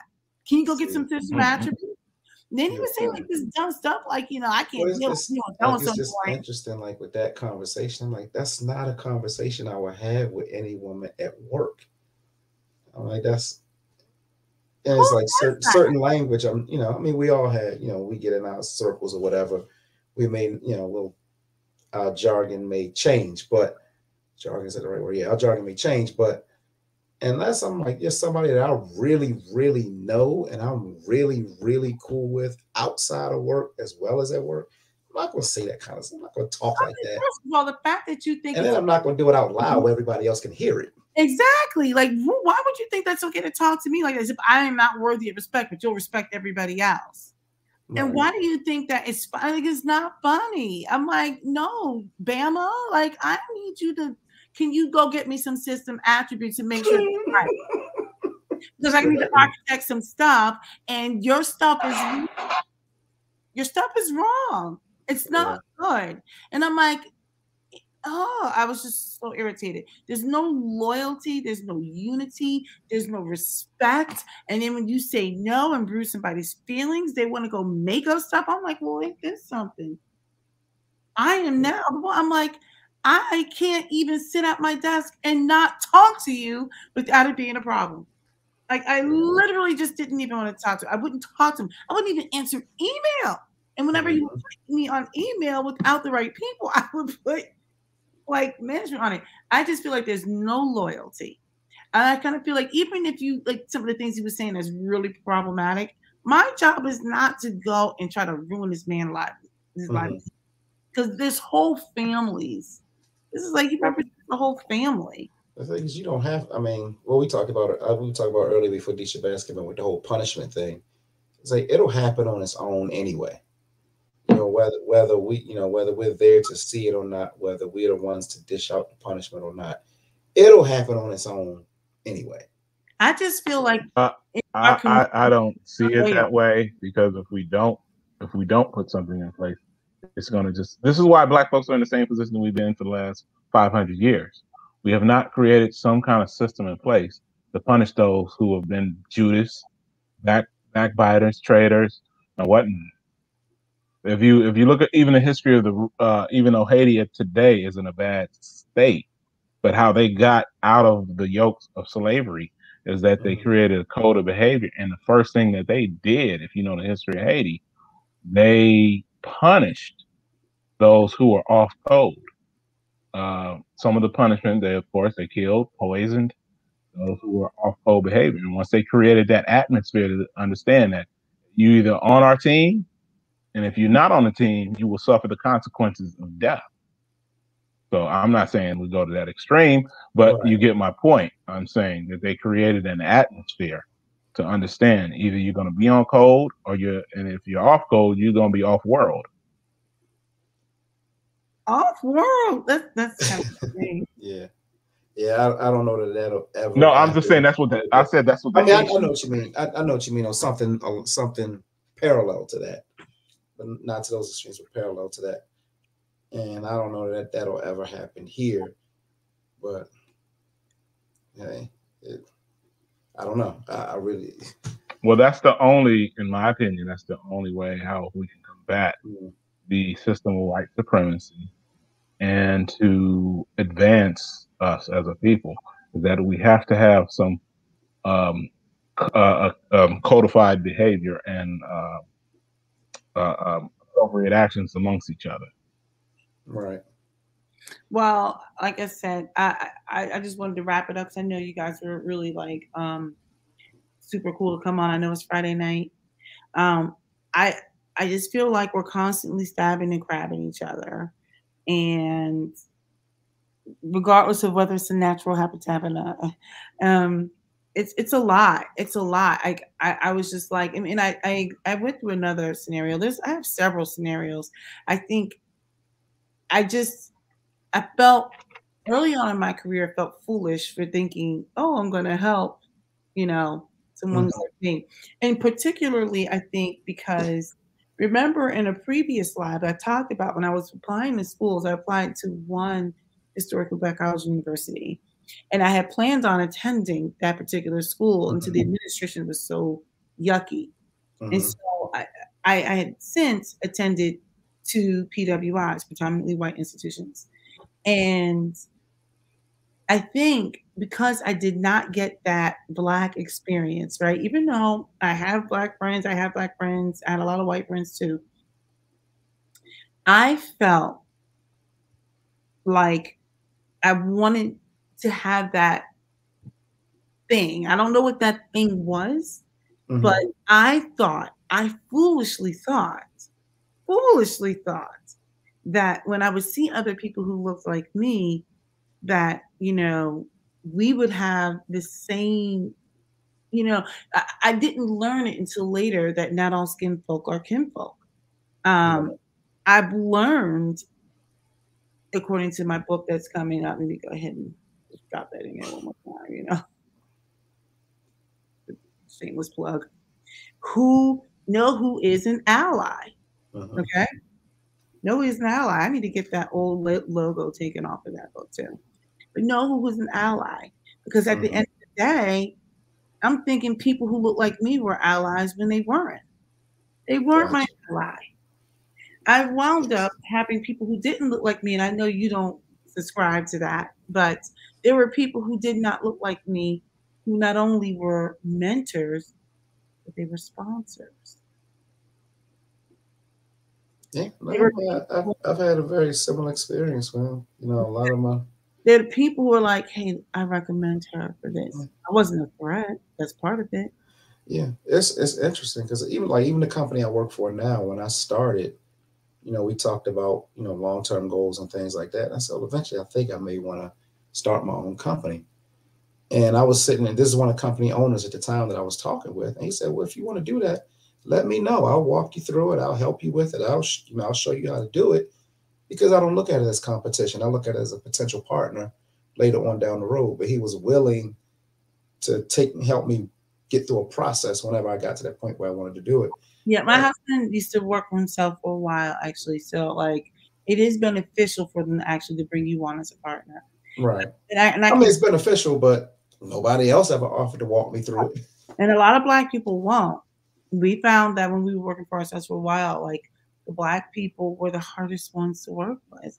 It'd be the Hmm. white ones who were like, "Hey, do this, do that. Here's a contract you can get started working on. Hmm. Here, let me give you this so you can do your rate markup." Yeah. Showing you how to do rate markups. Now, I'm not saying all Black people were bad. What I am saying is I foolishly thought, because when I didn't get that HBCU experience, Hmm. and I'm thinking, oh, but you know what? Not everybody with the same mind. They're like, it's like I'm gonna get mine. It's very individual. I wouldn't say that's foolish. I mean, It that's was foolish. okay. It No, was. I wouldn't say foolish. Maybe a better word. Wait, I think maybe a better word might be quixotic, but not foolish. It was. Um, Foolish. but I was so but ignorant. I was so ignorant. but I was literally like in law. no. I was like, No, maybe like I said, it may be in quixotic, a little bit more innocence to it. But foolish, I think, is too strong of a word. And I really I thought, believe. Here's my thing. I truly believe in Black folks, and I think that the thing is, we have to understand who to be unified with, how to unify, and find those folks. Like you said, not all skin folks are kin folks. What happened when we left the killing fields and the plantations within the of the South and after slavery. Got to remember, a lot of the gumbos and the sambos left too. We didn't handle them at first. Those people should have been dealt with the first time, because what happens, what some people believe, um, cloning is generational, and and and just to use another analogy, and the Bible said, for the folks who would be saved, only 144,000. That ain't a lot of folks. So not all of us are gonna make it in this. Remember, since we've been here, we've been in, for lack of a better word, a form of warfare. And not everybody gonna make it through that war. But we gotta understand, we believe in the battle and believe that there is gonna be victory, and there's gonna be some casualties with that. So if you look at it from that perspective. Well, so this is the way I look at it now. And I know we gotta I actually don't see my white counterparts as the enemy. I do go through it with eyes wide open. But one thing I will say is I would try and try and try to work with my people. And the ones who've done just as much or more backstabbing has been my people, and it hurt more. That's not to say that I haven't experienced crazy with white people, and I'm not trying to give them credit for not being a-holes. What I am saying is I have to take people as they come to me.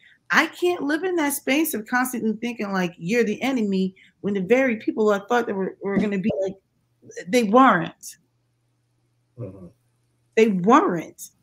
Well, there are people who checked on me medically when I was dealing with something, who looked nothing like me, and the Black people couldn't even pick up a phone.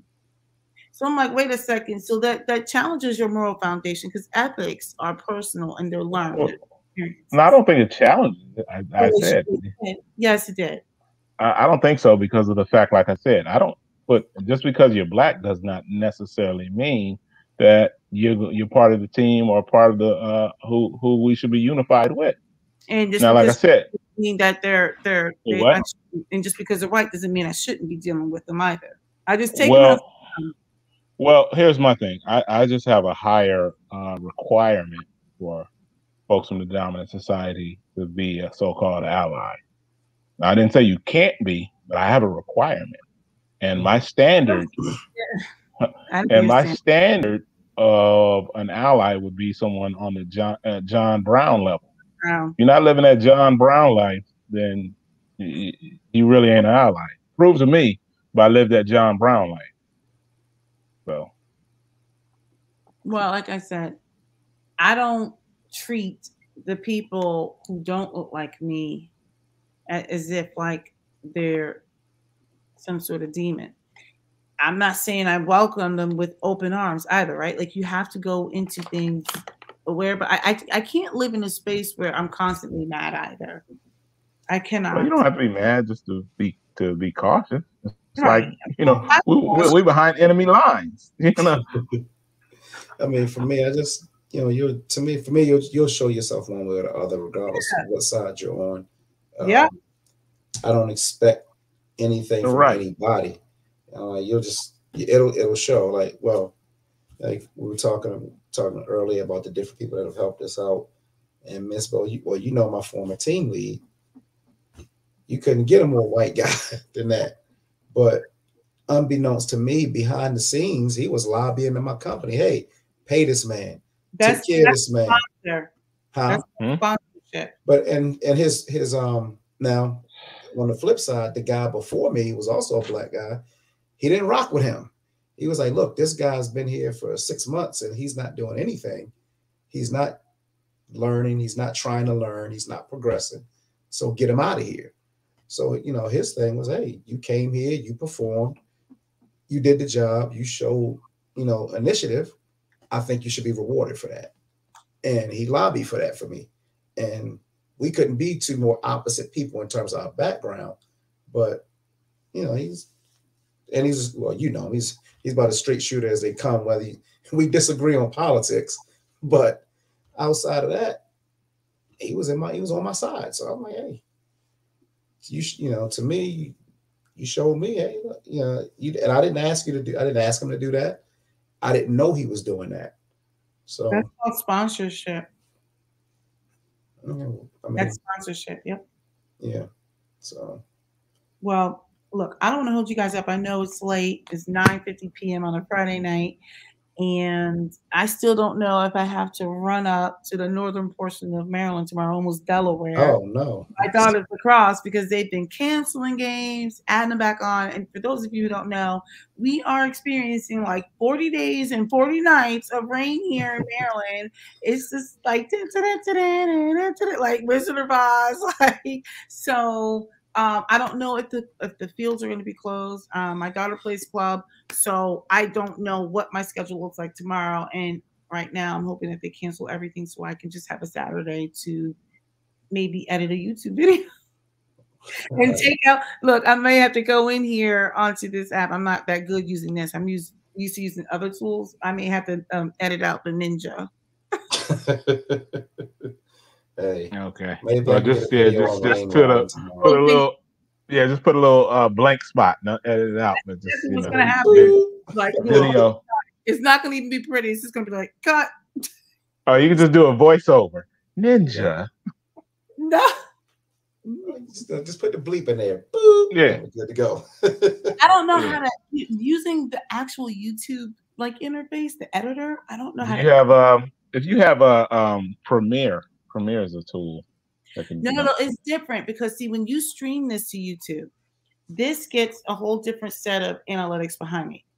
If I take this down, see, I can't write over this. I would have to create a new instance of this video. Okay. You can't, and you can't like I can't take this down and re-edit and throw it back up because whatever is for this video, all the analytics, whatever behind it, is there. So I have to use the tool that comes with it since it's streaming directly into YouTube versus if I had streamed it and then said I'm going to take it down and put it back up, but I streamed this live.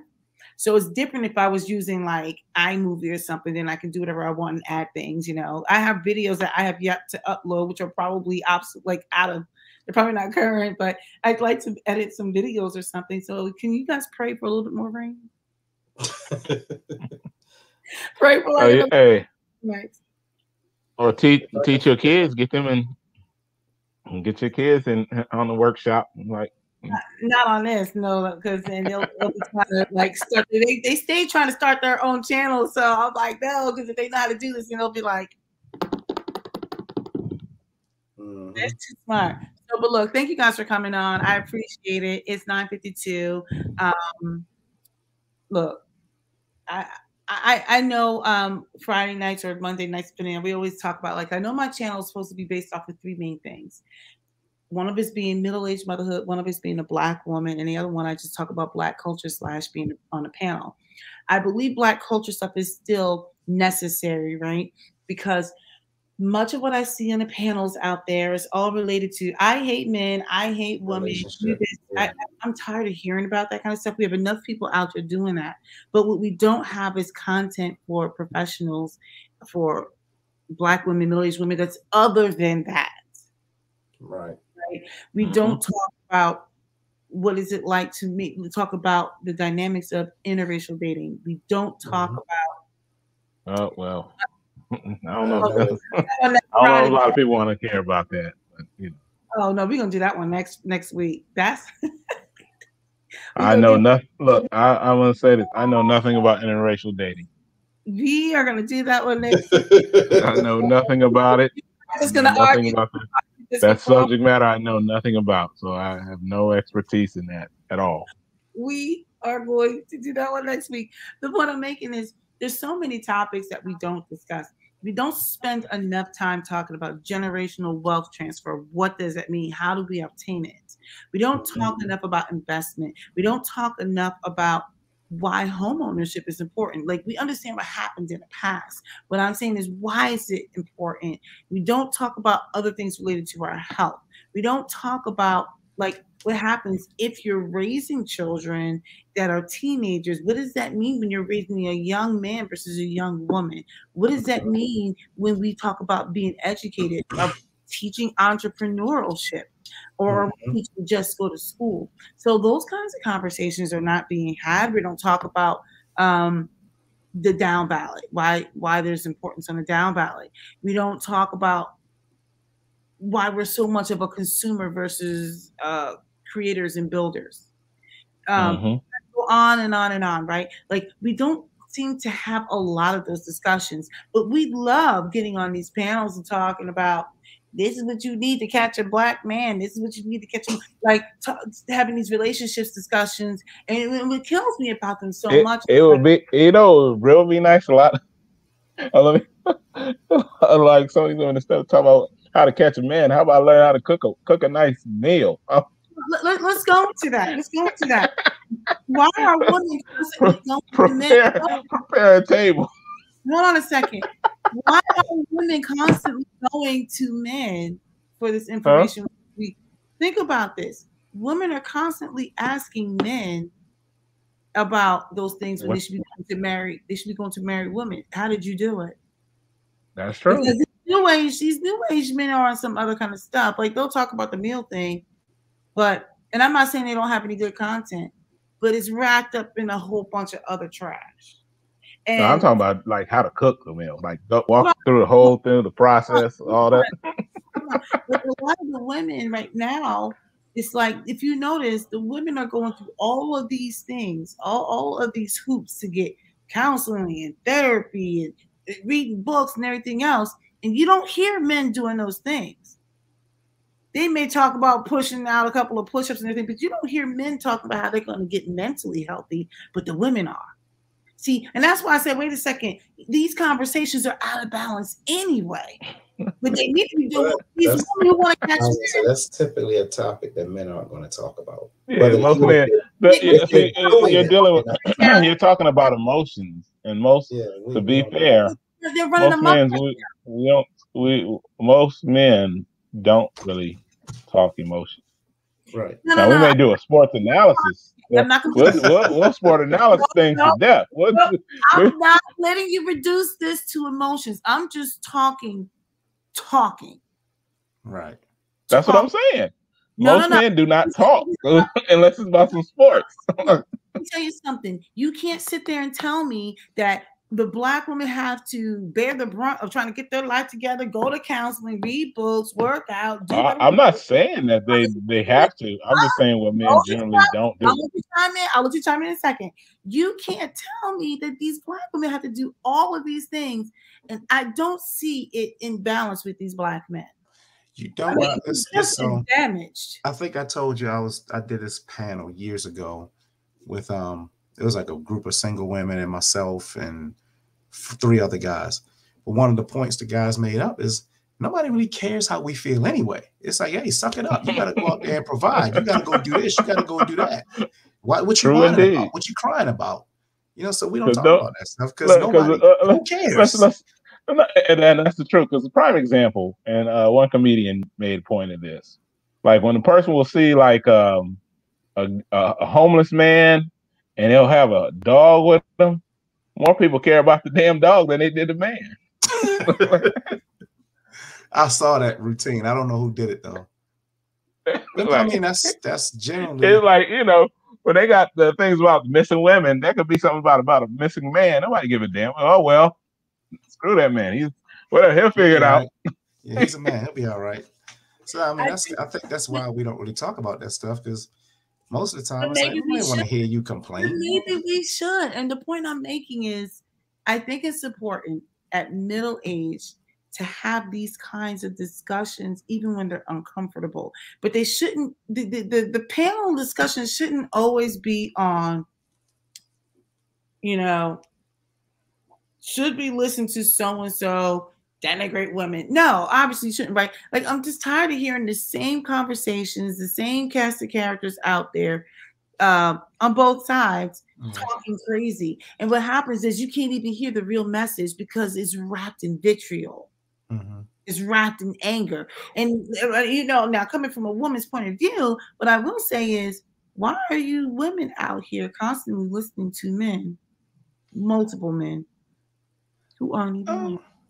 Well, yeah, They're that's trying to that. tell you how to catch a man. They're trying to tell you how to get married, and yet they're not married. Why is it that you Yeah. have to do all this So work? I don't It's know. not going to work. Yeah. It. Yeah. That's a Yeah, multi-layered thing to me. But I think it was something. You see, you got me calling this man sugar booty, but I'm gonna go. it is.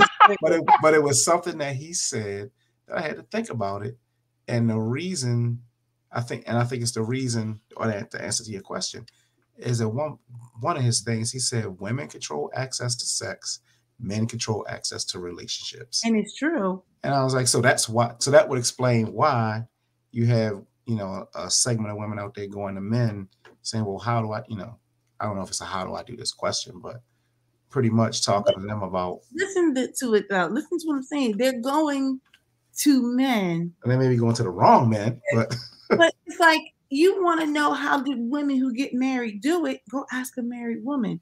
A man is not going to tell you how to be a woman. They're going to tell you what they want, but they don't know how to tell you how to be a woman. Because a lot of stuff that some of these guys say, I'm like, I would have freaked. But here's the thing about it. Why aren't a lot of these women talking to married women? That's a good question.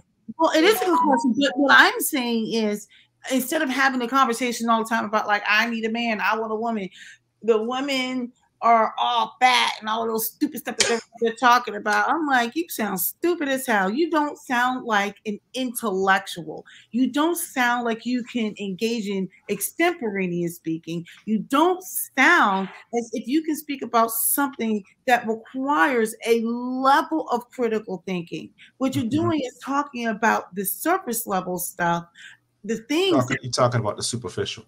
yes. And I'm just kind of like, why are these chicks out here going to he who shall not be named and some other, because I don't even click on he who shall not be named. They are going out there. I'm like, why would you sign up for that pain? And I'm like, what you need to do is go find some of these married women, because while these men are sitting there running you down, telling you everything you need to do and everything that is wrong with you, these are the ones, such as myself, that can tell you how to find one. Yeah. They're the ones that can tell you how to catch a man. A man can tell you how to catch a man. He can tell you all the things that he thinks you should do and what he thinks he wants and have to. I'm trying not to cuss. The stuff that they're saying, I'm like, really, dude? Because in my younger days, and look, take this harsh light off and everything else. I'm like, take this crap out my hair. I was killing them. I'm like, all that stuff they were talking about. I'm like, shut up. You'll be the first one like a puppy dog. Willing to throw your whole wallet at me. All I can say that. Just have a conversation. Shut up. I'm like, you sound dumb as hell. And the same ones that are doing all that talking are all of them out there single, angry, been married 500 times. Oh, hey, Steve Harvey made a mint off of it. Yes, he did. He made a mint off of that book, the 2 movies, and I think a follow-on book. Yes. And look. And I'm like, dude, what makes you an expert? And look who. And he tell you. He'd tell you right off the top, I'm an expert. I'm like, really? Okay. Yeah. Well, I mean, dudes, and I'm like, you be going to married women. The married women are the ones who are sitting there laughing at this. There's a reason why they're like. Yeah, the ones who've been married for a long time. We don't want Zsa Zsa Gabor or some of the other women w'ho've been married several times trying to give advice. Yeah, that's another. But they're out there. Yeah. We're not having substantive conversations where we can get multiple perspectives. We don't have enough people getting on here talking about cryptocurrency. We don't have enough people talking about basic things. Why, if you're going to have a 401k on your job, why you probably should be using the Roth just as much as the traditional portion within the 401k, and how much of the percentage you should use. Remember, you tried to explain that to your buddy and he didn't get it. He didn't understand it.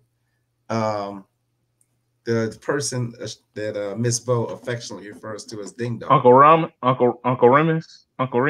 No, not Uncle Remus. No. But the one she calls Ding that she had the issue with.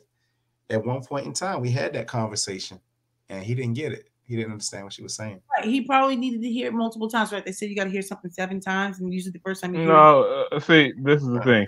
See, this is what I think where you see, this goes back to you being disappointed in Black folks. And sometimes you just got to give up on people. Sometimes sometimes you just, you know, You just some put them folks out the ain't gonna pasture. make it. I just told you, some folks ain't gonna That's make in it. my first book. In my first book, I basically said there's just some Some people who folks ain't just gonna make it. That's how I tell. can't You be know what's helped. funny? And I'm not. I can't. I You have know, a it's hard. I and have. anyway, sometimes going back to the point, you know, the trying to save everybody. There's an old saying, you know, when you try to help somebody who's drowning, what happens sometimes? The person's trying to help them drown ends up to being the one that gets drowned. So you got to put them in a headlock on the back and everything else. Now I'm a horrible swimmer. I can save myself. Nah, I just let them drown. I, It's just, that's just it wasn't God's will.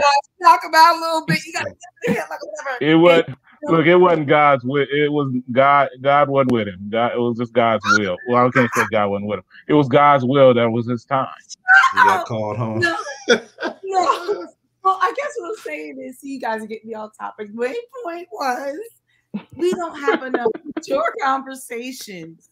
And then if I break it down further, which is where you're going to be like tuning out, but like women don't talk enough about like what happens at middle age. Why are women not sleeping?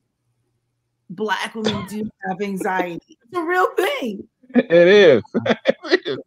But the one part, that I'm kind of laughing about, which I don't know if I agree with, saying that why women aren't talking. So you're just trying to be mean and shady. So you lucky that I am a nice person. Maybe you guys should talk more. You won't be so angry. Man, that's the red pill community. That's all. Your favorite community. I think it's the manosphere. It's not just red pill, it's manosphere too. Now, it's not that the manosphere doesn't have good stuff now. I don't even know, even like talking about this stuff because I'm afraid that the algorithm's gonna pick up on these words. And you said it already. It's too late. But this is the thing about the manosphere. And it's not that there aren't good parts in it, but I find that the people who are in these spheres are being intellectually dishonest about how they're presenting information, because what they really want to do is they still want to cut, they still want to hurt, they still want to tear down. I think they're being intellectually dishonest because they say that we're going to build the Black community, and yet and still they're not interested in building that community. Not when I don't know. Well, you know what? I think you need to separate some of those. I don't think everyone in the so-called manosphere is in there trying to build the Black community. I think, again, like I said, I think a lot of those guys who are in that community are nothing but late bloomers and N-word nerds. You say ninja. Okay, ninja nerds. Ninja nerds. But I feel like it's so intellectually dishonest because they're not interested in building anything. They're interested in division. They're profiting off of it. So No, I think some of them are just hurt dudes.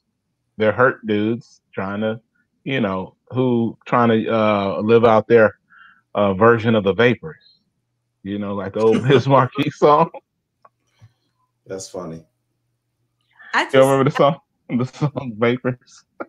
I don't know that song. Oh, I probably know the song when I hear the words. I don't know the title. If you heard it, you know it. Ah, okay. If you heard it, you know. Rest in peace, Biz Marquee. It's been a few months. So like I'm sitting here like, well, if you got all these guys out here just having hurt feelings, need some poon, and I'm just kind of like, I'm tired of hearing you talk about how it's like I'm so sick and tired of all these baby mamas, and you know how I feel about that term, but yet that's exactly what they want to create. Then they talk about that from Black women. I'm like, so you're just making the other baby mamas. Well, to be fair to that, I don't think some of those dudes are trying to make baby mamas. No, I don't think that. However, and I know you don't like that term, I think when you say the baby mama, you have to put in conjunction the dusty dudes. I think they go hand in hand. And so you don't have the baby mamas without the dusty dudes. And you got to remember, it only takes a few dusty dudes to make a lot of baby mamas. So that's why I say I like having the panel and we talk about these different topics, right? Talking about, like I said, women's stuff, which is where you're not going to want to go, but I can't get enough women panelists right now. Why we're not sleeping, why your cycles change, you know, why the hormones, what is going on? Like, why are you so stressed out? Where's the anxiety coming from? And I mean, these that's are, part of the. Is that part of the change? I don't know. I'm not a woman, so you know. but the fact of the matter is, middle-aged women, I just believe it. So what you guys don't know was right before we got on this live, I did a live. I made it private and then I made it public. I did a live on what middle-aged women don't care about. Mm-hmm. We don't care about pop culture. Up until a few months ago, I wasn't even on this platform. We don't have time. You guys know I talk about this. We don't have the time. We don't. What did I even really go? Wait. Are you saying all middle-aged women or middle-aged women with children? I think that you have to make a distinction in that, I don't did you? make some of a distinction, but the fact of the matter is much of the content is silly. We don't care that much about pop culture. And then, so I did a... I don't know about that. So is that younger women? I guess that is younger women who watch The View and all that other madness. And that's the demographic for. What's the one with Whoopi and all that? Is that The View and I think that's the View. Real and all and who are and the Housewives and who watch what women are watching that? What demographics are watching? I just watched some of the Housewives. No. Okay. I can't watch them. I'm like, this is too much for me. It is a lot. So it's the same formula. But it's the same formula though, isn't it? It is. Yeah. I've watched a couple and I'm just like, this don't even make sense. Like, y'all are grown ass women on TV acting like this. The ones to be fair, all these kind of shows like that are nothing but replacements of the previous generation soap operas. It's just a cheaper version without having a higher actresses. So, but where I was going with this is the content that's out there. Like, I don't watch all Housewives. Like, first of all, I don't have the cycles, and it's gotten so dumb that I've been so turned off. So now I'm just falling further and further behind. I would say this: the content that's out there does not address middle-aged women and men, particularly middle-aged women, more particularly middle-aged Black women. The things that we think about, getting kids through college, retirement, retiring comfortably, right? Wealth transfer, home ownership, those things. What does it mean to really vote? What is it like having to help parents but raise children at the same time, being part of the sandwich generation?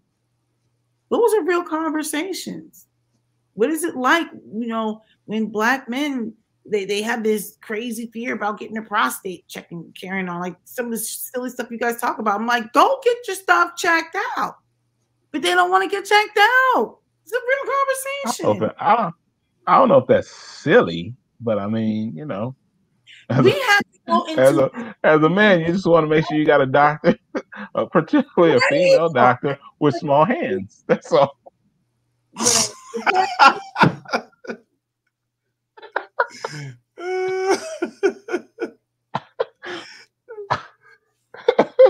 That's a good one. I'm just joking.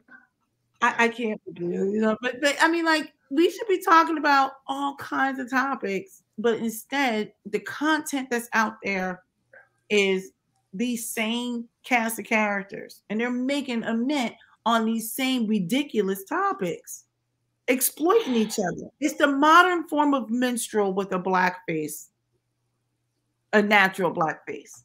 And what we do is, and you know how I feel about this, it's all captured under the guises of it's funny and entertainment. That's what we're calling it. And they were co-signing the bad behavior. They're intellectually dishonest. Even the type of people that they bring on their panels are the same type of people. They are curating the same type of person, knowing that we're not a monolith. You got these women out here going on these shows. Some of them acting like pure pick-me's, like, oh, I'm trying to get a man. So they will go out there and denigrate a woman for the sake of elevating herself. And that is the definition of a pick-me. You got women out there who won't go to married women. They're going to men who aren't even married, who can't stay married, been divorced 500 times, can't find a woman. But they're going to them because they're the expert. And so they can find a woman, they just can't keep them. They don't have no problem finding them. Finding is the easy part. It's the keeping them. It's the same thing for women. They can find a man, but can't keep them. But they're going to these dingalings, and these guys are acting like they're like the be all end all. These are the people that we have elevated in the community, and what they've done, it's just like what do they call so I'm not comparing them to a false prophet, but it reminds me of like when they talk about false prophets. A really good false prophet will weave in portions of the truth. So it becomes so difficult to distinguish. Yeah, that's true. I mean, you know, when I think about it, now that you bring that up, I think of how different is Kevin, well, he who will not be named. Yeah, I mean, wait, how different is he from, since we talking about bringing women into, how different is he from like TD Jakes? Some of these. He just isn't cut from the cloth. He who shall not be named like a demigod. They're walking around calling this cat the Godfather. And let me tell you how embarrassing it is when I see my black men on some of these things. Now, I don't see it all the time now. I had to get that out. I was like, I had to divest from some of this stuff. I mean, I had to purge some of it. This is the thing. You've got men on some of these platforms, like when they come into these platforms, they get so hard and so excited that they're practically nutting on themselves, hoping that he who shall not be named calls in to defend a position that they can't defend themselves because they don't have the capability to engage in critical thinking or extemporaneous speaking. So what they do is they're like praying to the demigod, like there's some freaking minion in oh my goodness, embarrassing. They're like, please, where is so-and-so so he can come in and I was at my daughter's practice, and I actually turned on the lead attorney. I hadn't paid attention to him in a while. I heard some of the, I was in and out of that conversation, but there were people in the chat who were like, where is Sugar Booty? Where is he who shall not be named? And I was like, yo, they are literally practically chanting like they had stakes and signs. Yeah.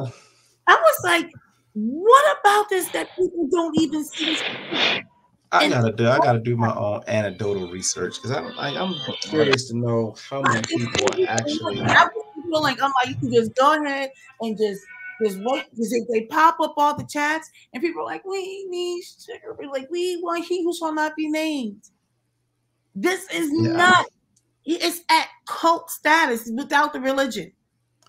Yes, I really need to look and see. He came on like he was one of they let him call in. He was pissed because I don't like to give him any airtime, but I was gonna do something. I'm like, oh damn, my ears. He came in, and it's not that some of the stuff he says is wrong, because some of it is true.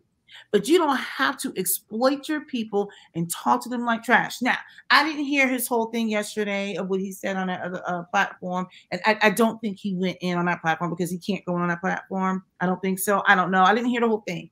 I heard a very small snippet of it. So he didn't say anything crazy or out of pocket. But what I am saying is he has a responsibility when you know that you have the minds of people who are easily influenced, because it's easy to give someone a platform and an opinion when they are damaged, when they are hurting, when they don't have family, especially the youth.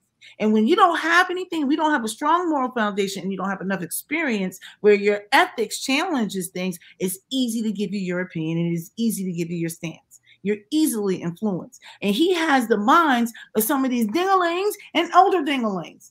And now they listen with rabbit ears as if he's dropping manna from the heavens. It is embarrassing that our black men have fallen hook, line, and sinker for somebody's doing that. He is no different than Amaury Povich. I said what I said. It is what it is. He is no different than Amaury Povich. He's exploiting our people just for them. I don't know, yeah. I don't know. They'll all like subscribe to him. They're like, we love Sugar Booty. I'm like, oh my gosh. Yeah, I don't know. You know how you guys co-sign it? You guys say things like, I don't listen to the whole thing. I only listen to part of it because it's too long. Well, What's that? personally, I What know we talking about? Your talking boy, your about favorite. My favorite. Who, Yeah. Professor Black Truth? Yeah. Professor Black Truth? Okay, yeah. Anyway, that's how I feel about it. So it's not that homie says a ton of bad things, but it is exploitive in nature. When you have a bunch of damaged people calling into a show. I haven't watched this show in a year and a half or whatever it was. When you have a bunch of people that you know are damaged, you know they're curating a certain type of person, male or female. When they're calling in and people take pleasure in the tearing down of a whole black person who's clearly a damaged person, they shouldn't be calling in there signing up for some of that pain. And he's sitting there licking his chops. And everyone's like, oh, these women are just mad. The message is still good. They just don't like how we're saying it. I'm like, so. You really don't like this. You really don't like this guy, huh?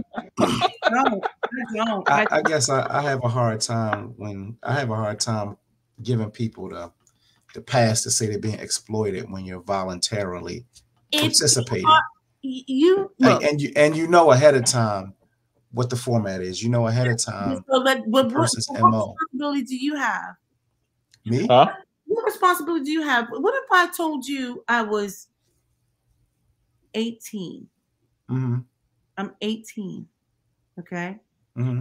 18-year-old calling to the CBR Kid motorcycle show. By the way, he Mm-hmm. has a YouTube channel. You guys should check it out. CBR Kid 1KRR. He has a motorcycle channel. Since he doesn't like to promote his channel, I'm going to promote it.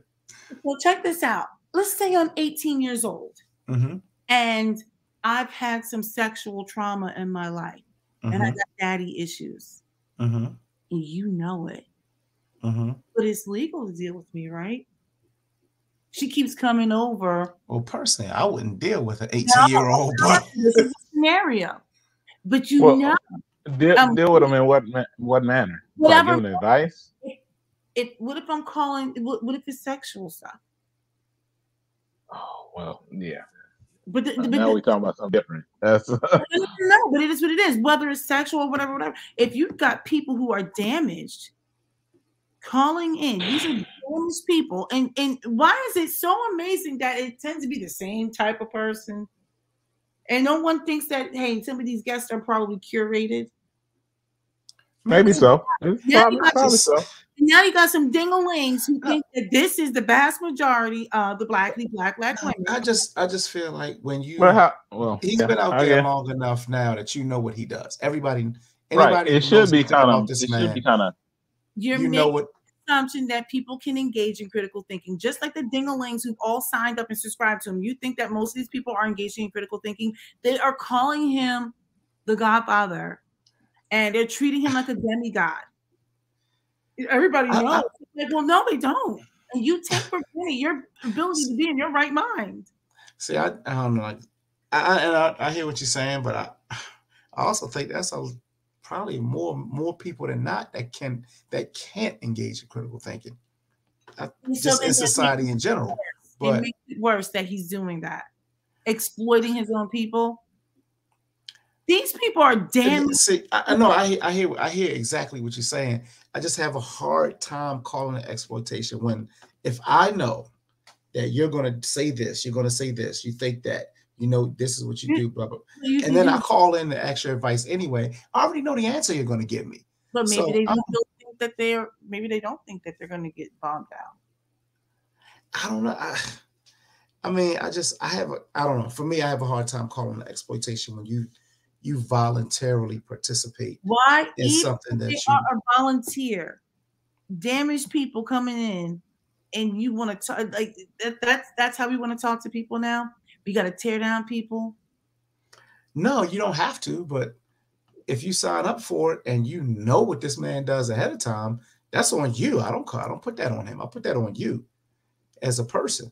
I know D. Shabazz's stances on black culture. He goes hard with certain things, and if I'm gonna call in and try to debate him on the opposite, I can't get mad if he goes hard on me because I chose to participate in that discussion. I don't So know. I think that's different, but so this is I what mean, it's a parallel. It's not the same thing, but it's a right. parallel. Well, so this is what I know we went off topic, but I think what we need to do is have another one of these conversations. I think it's going to be on interracial dating, and these guys, you're just going to have to be mad. That's what it is. And he's like, Well, it's not. I'm not gonna be mad. I just can't contribute because I've yes, you never I don't. I've never dated interracially. you So, have strong opinions on why people should not be dating outside of the race. well, I mean, Not save I it. would say, Next one. yeah, okay, well, hold the content. We went back and forth. We were on chat at work. It was like a good hour. did we? It was like a good hour. Go back. It was like about a good hour. That's funny. It was great. So, all right. So, I can't remember my point, but okay. And by the way, I don't have any experience either. I had access, I just did not. So, all right. So, look, let's go ahead. We're gonna get off. Does anybody want to say anything? You want to promote your channel or anything? You know, I'm getting on Disha Bass for taking too long to get his channel up and running, but See, you want to say something? Nope, it's the screen name CBR Kid 1KRR. T-shirts coming soon. So I had hopefully next time I'll have You my had the T-shirts. merch. Yeah, we I had got to rock merch. the merch in the next segment. Right, I had a merch. He's a little ahead of me on that one. I was like, get your merch out. I just finally got my logo stuff done but that's good. I like it. You gotta wear it. So I gotta get some. I got some test shirts coming in to see how they come out. I want one. I got you. I gotta get you the Girl Scout cookies. Actually, well, yeah.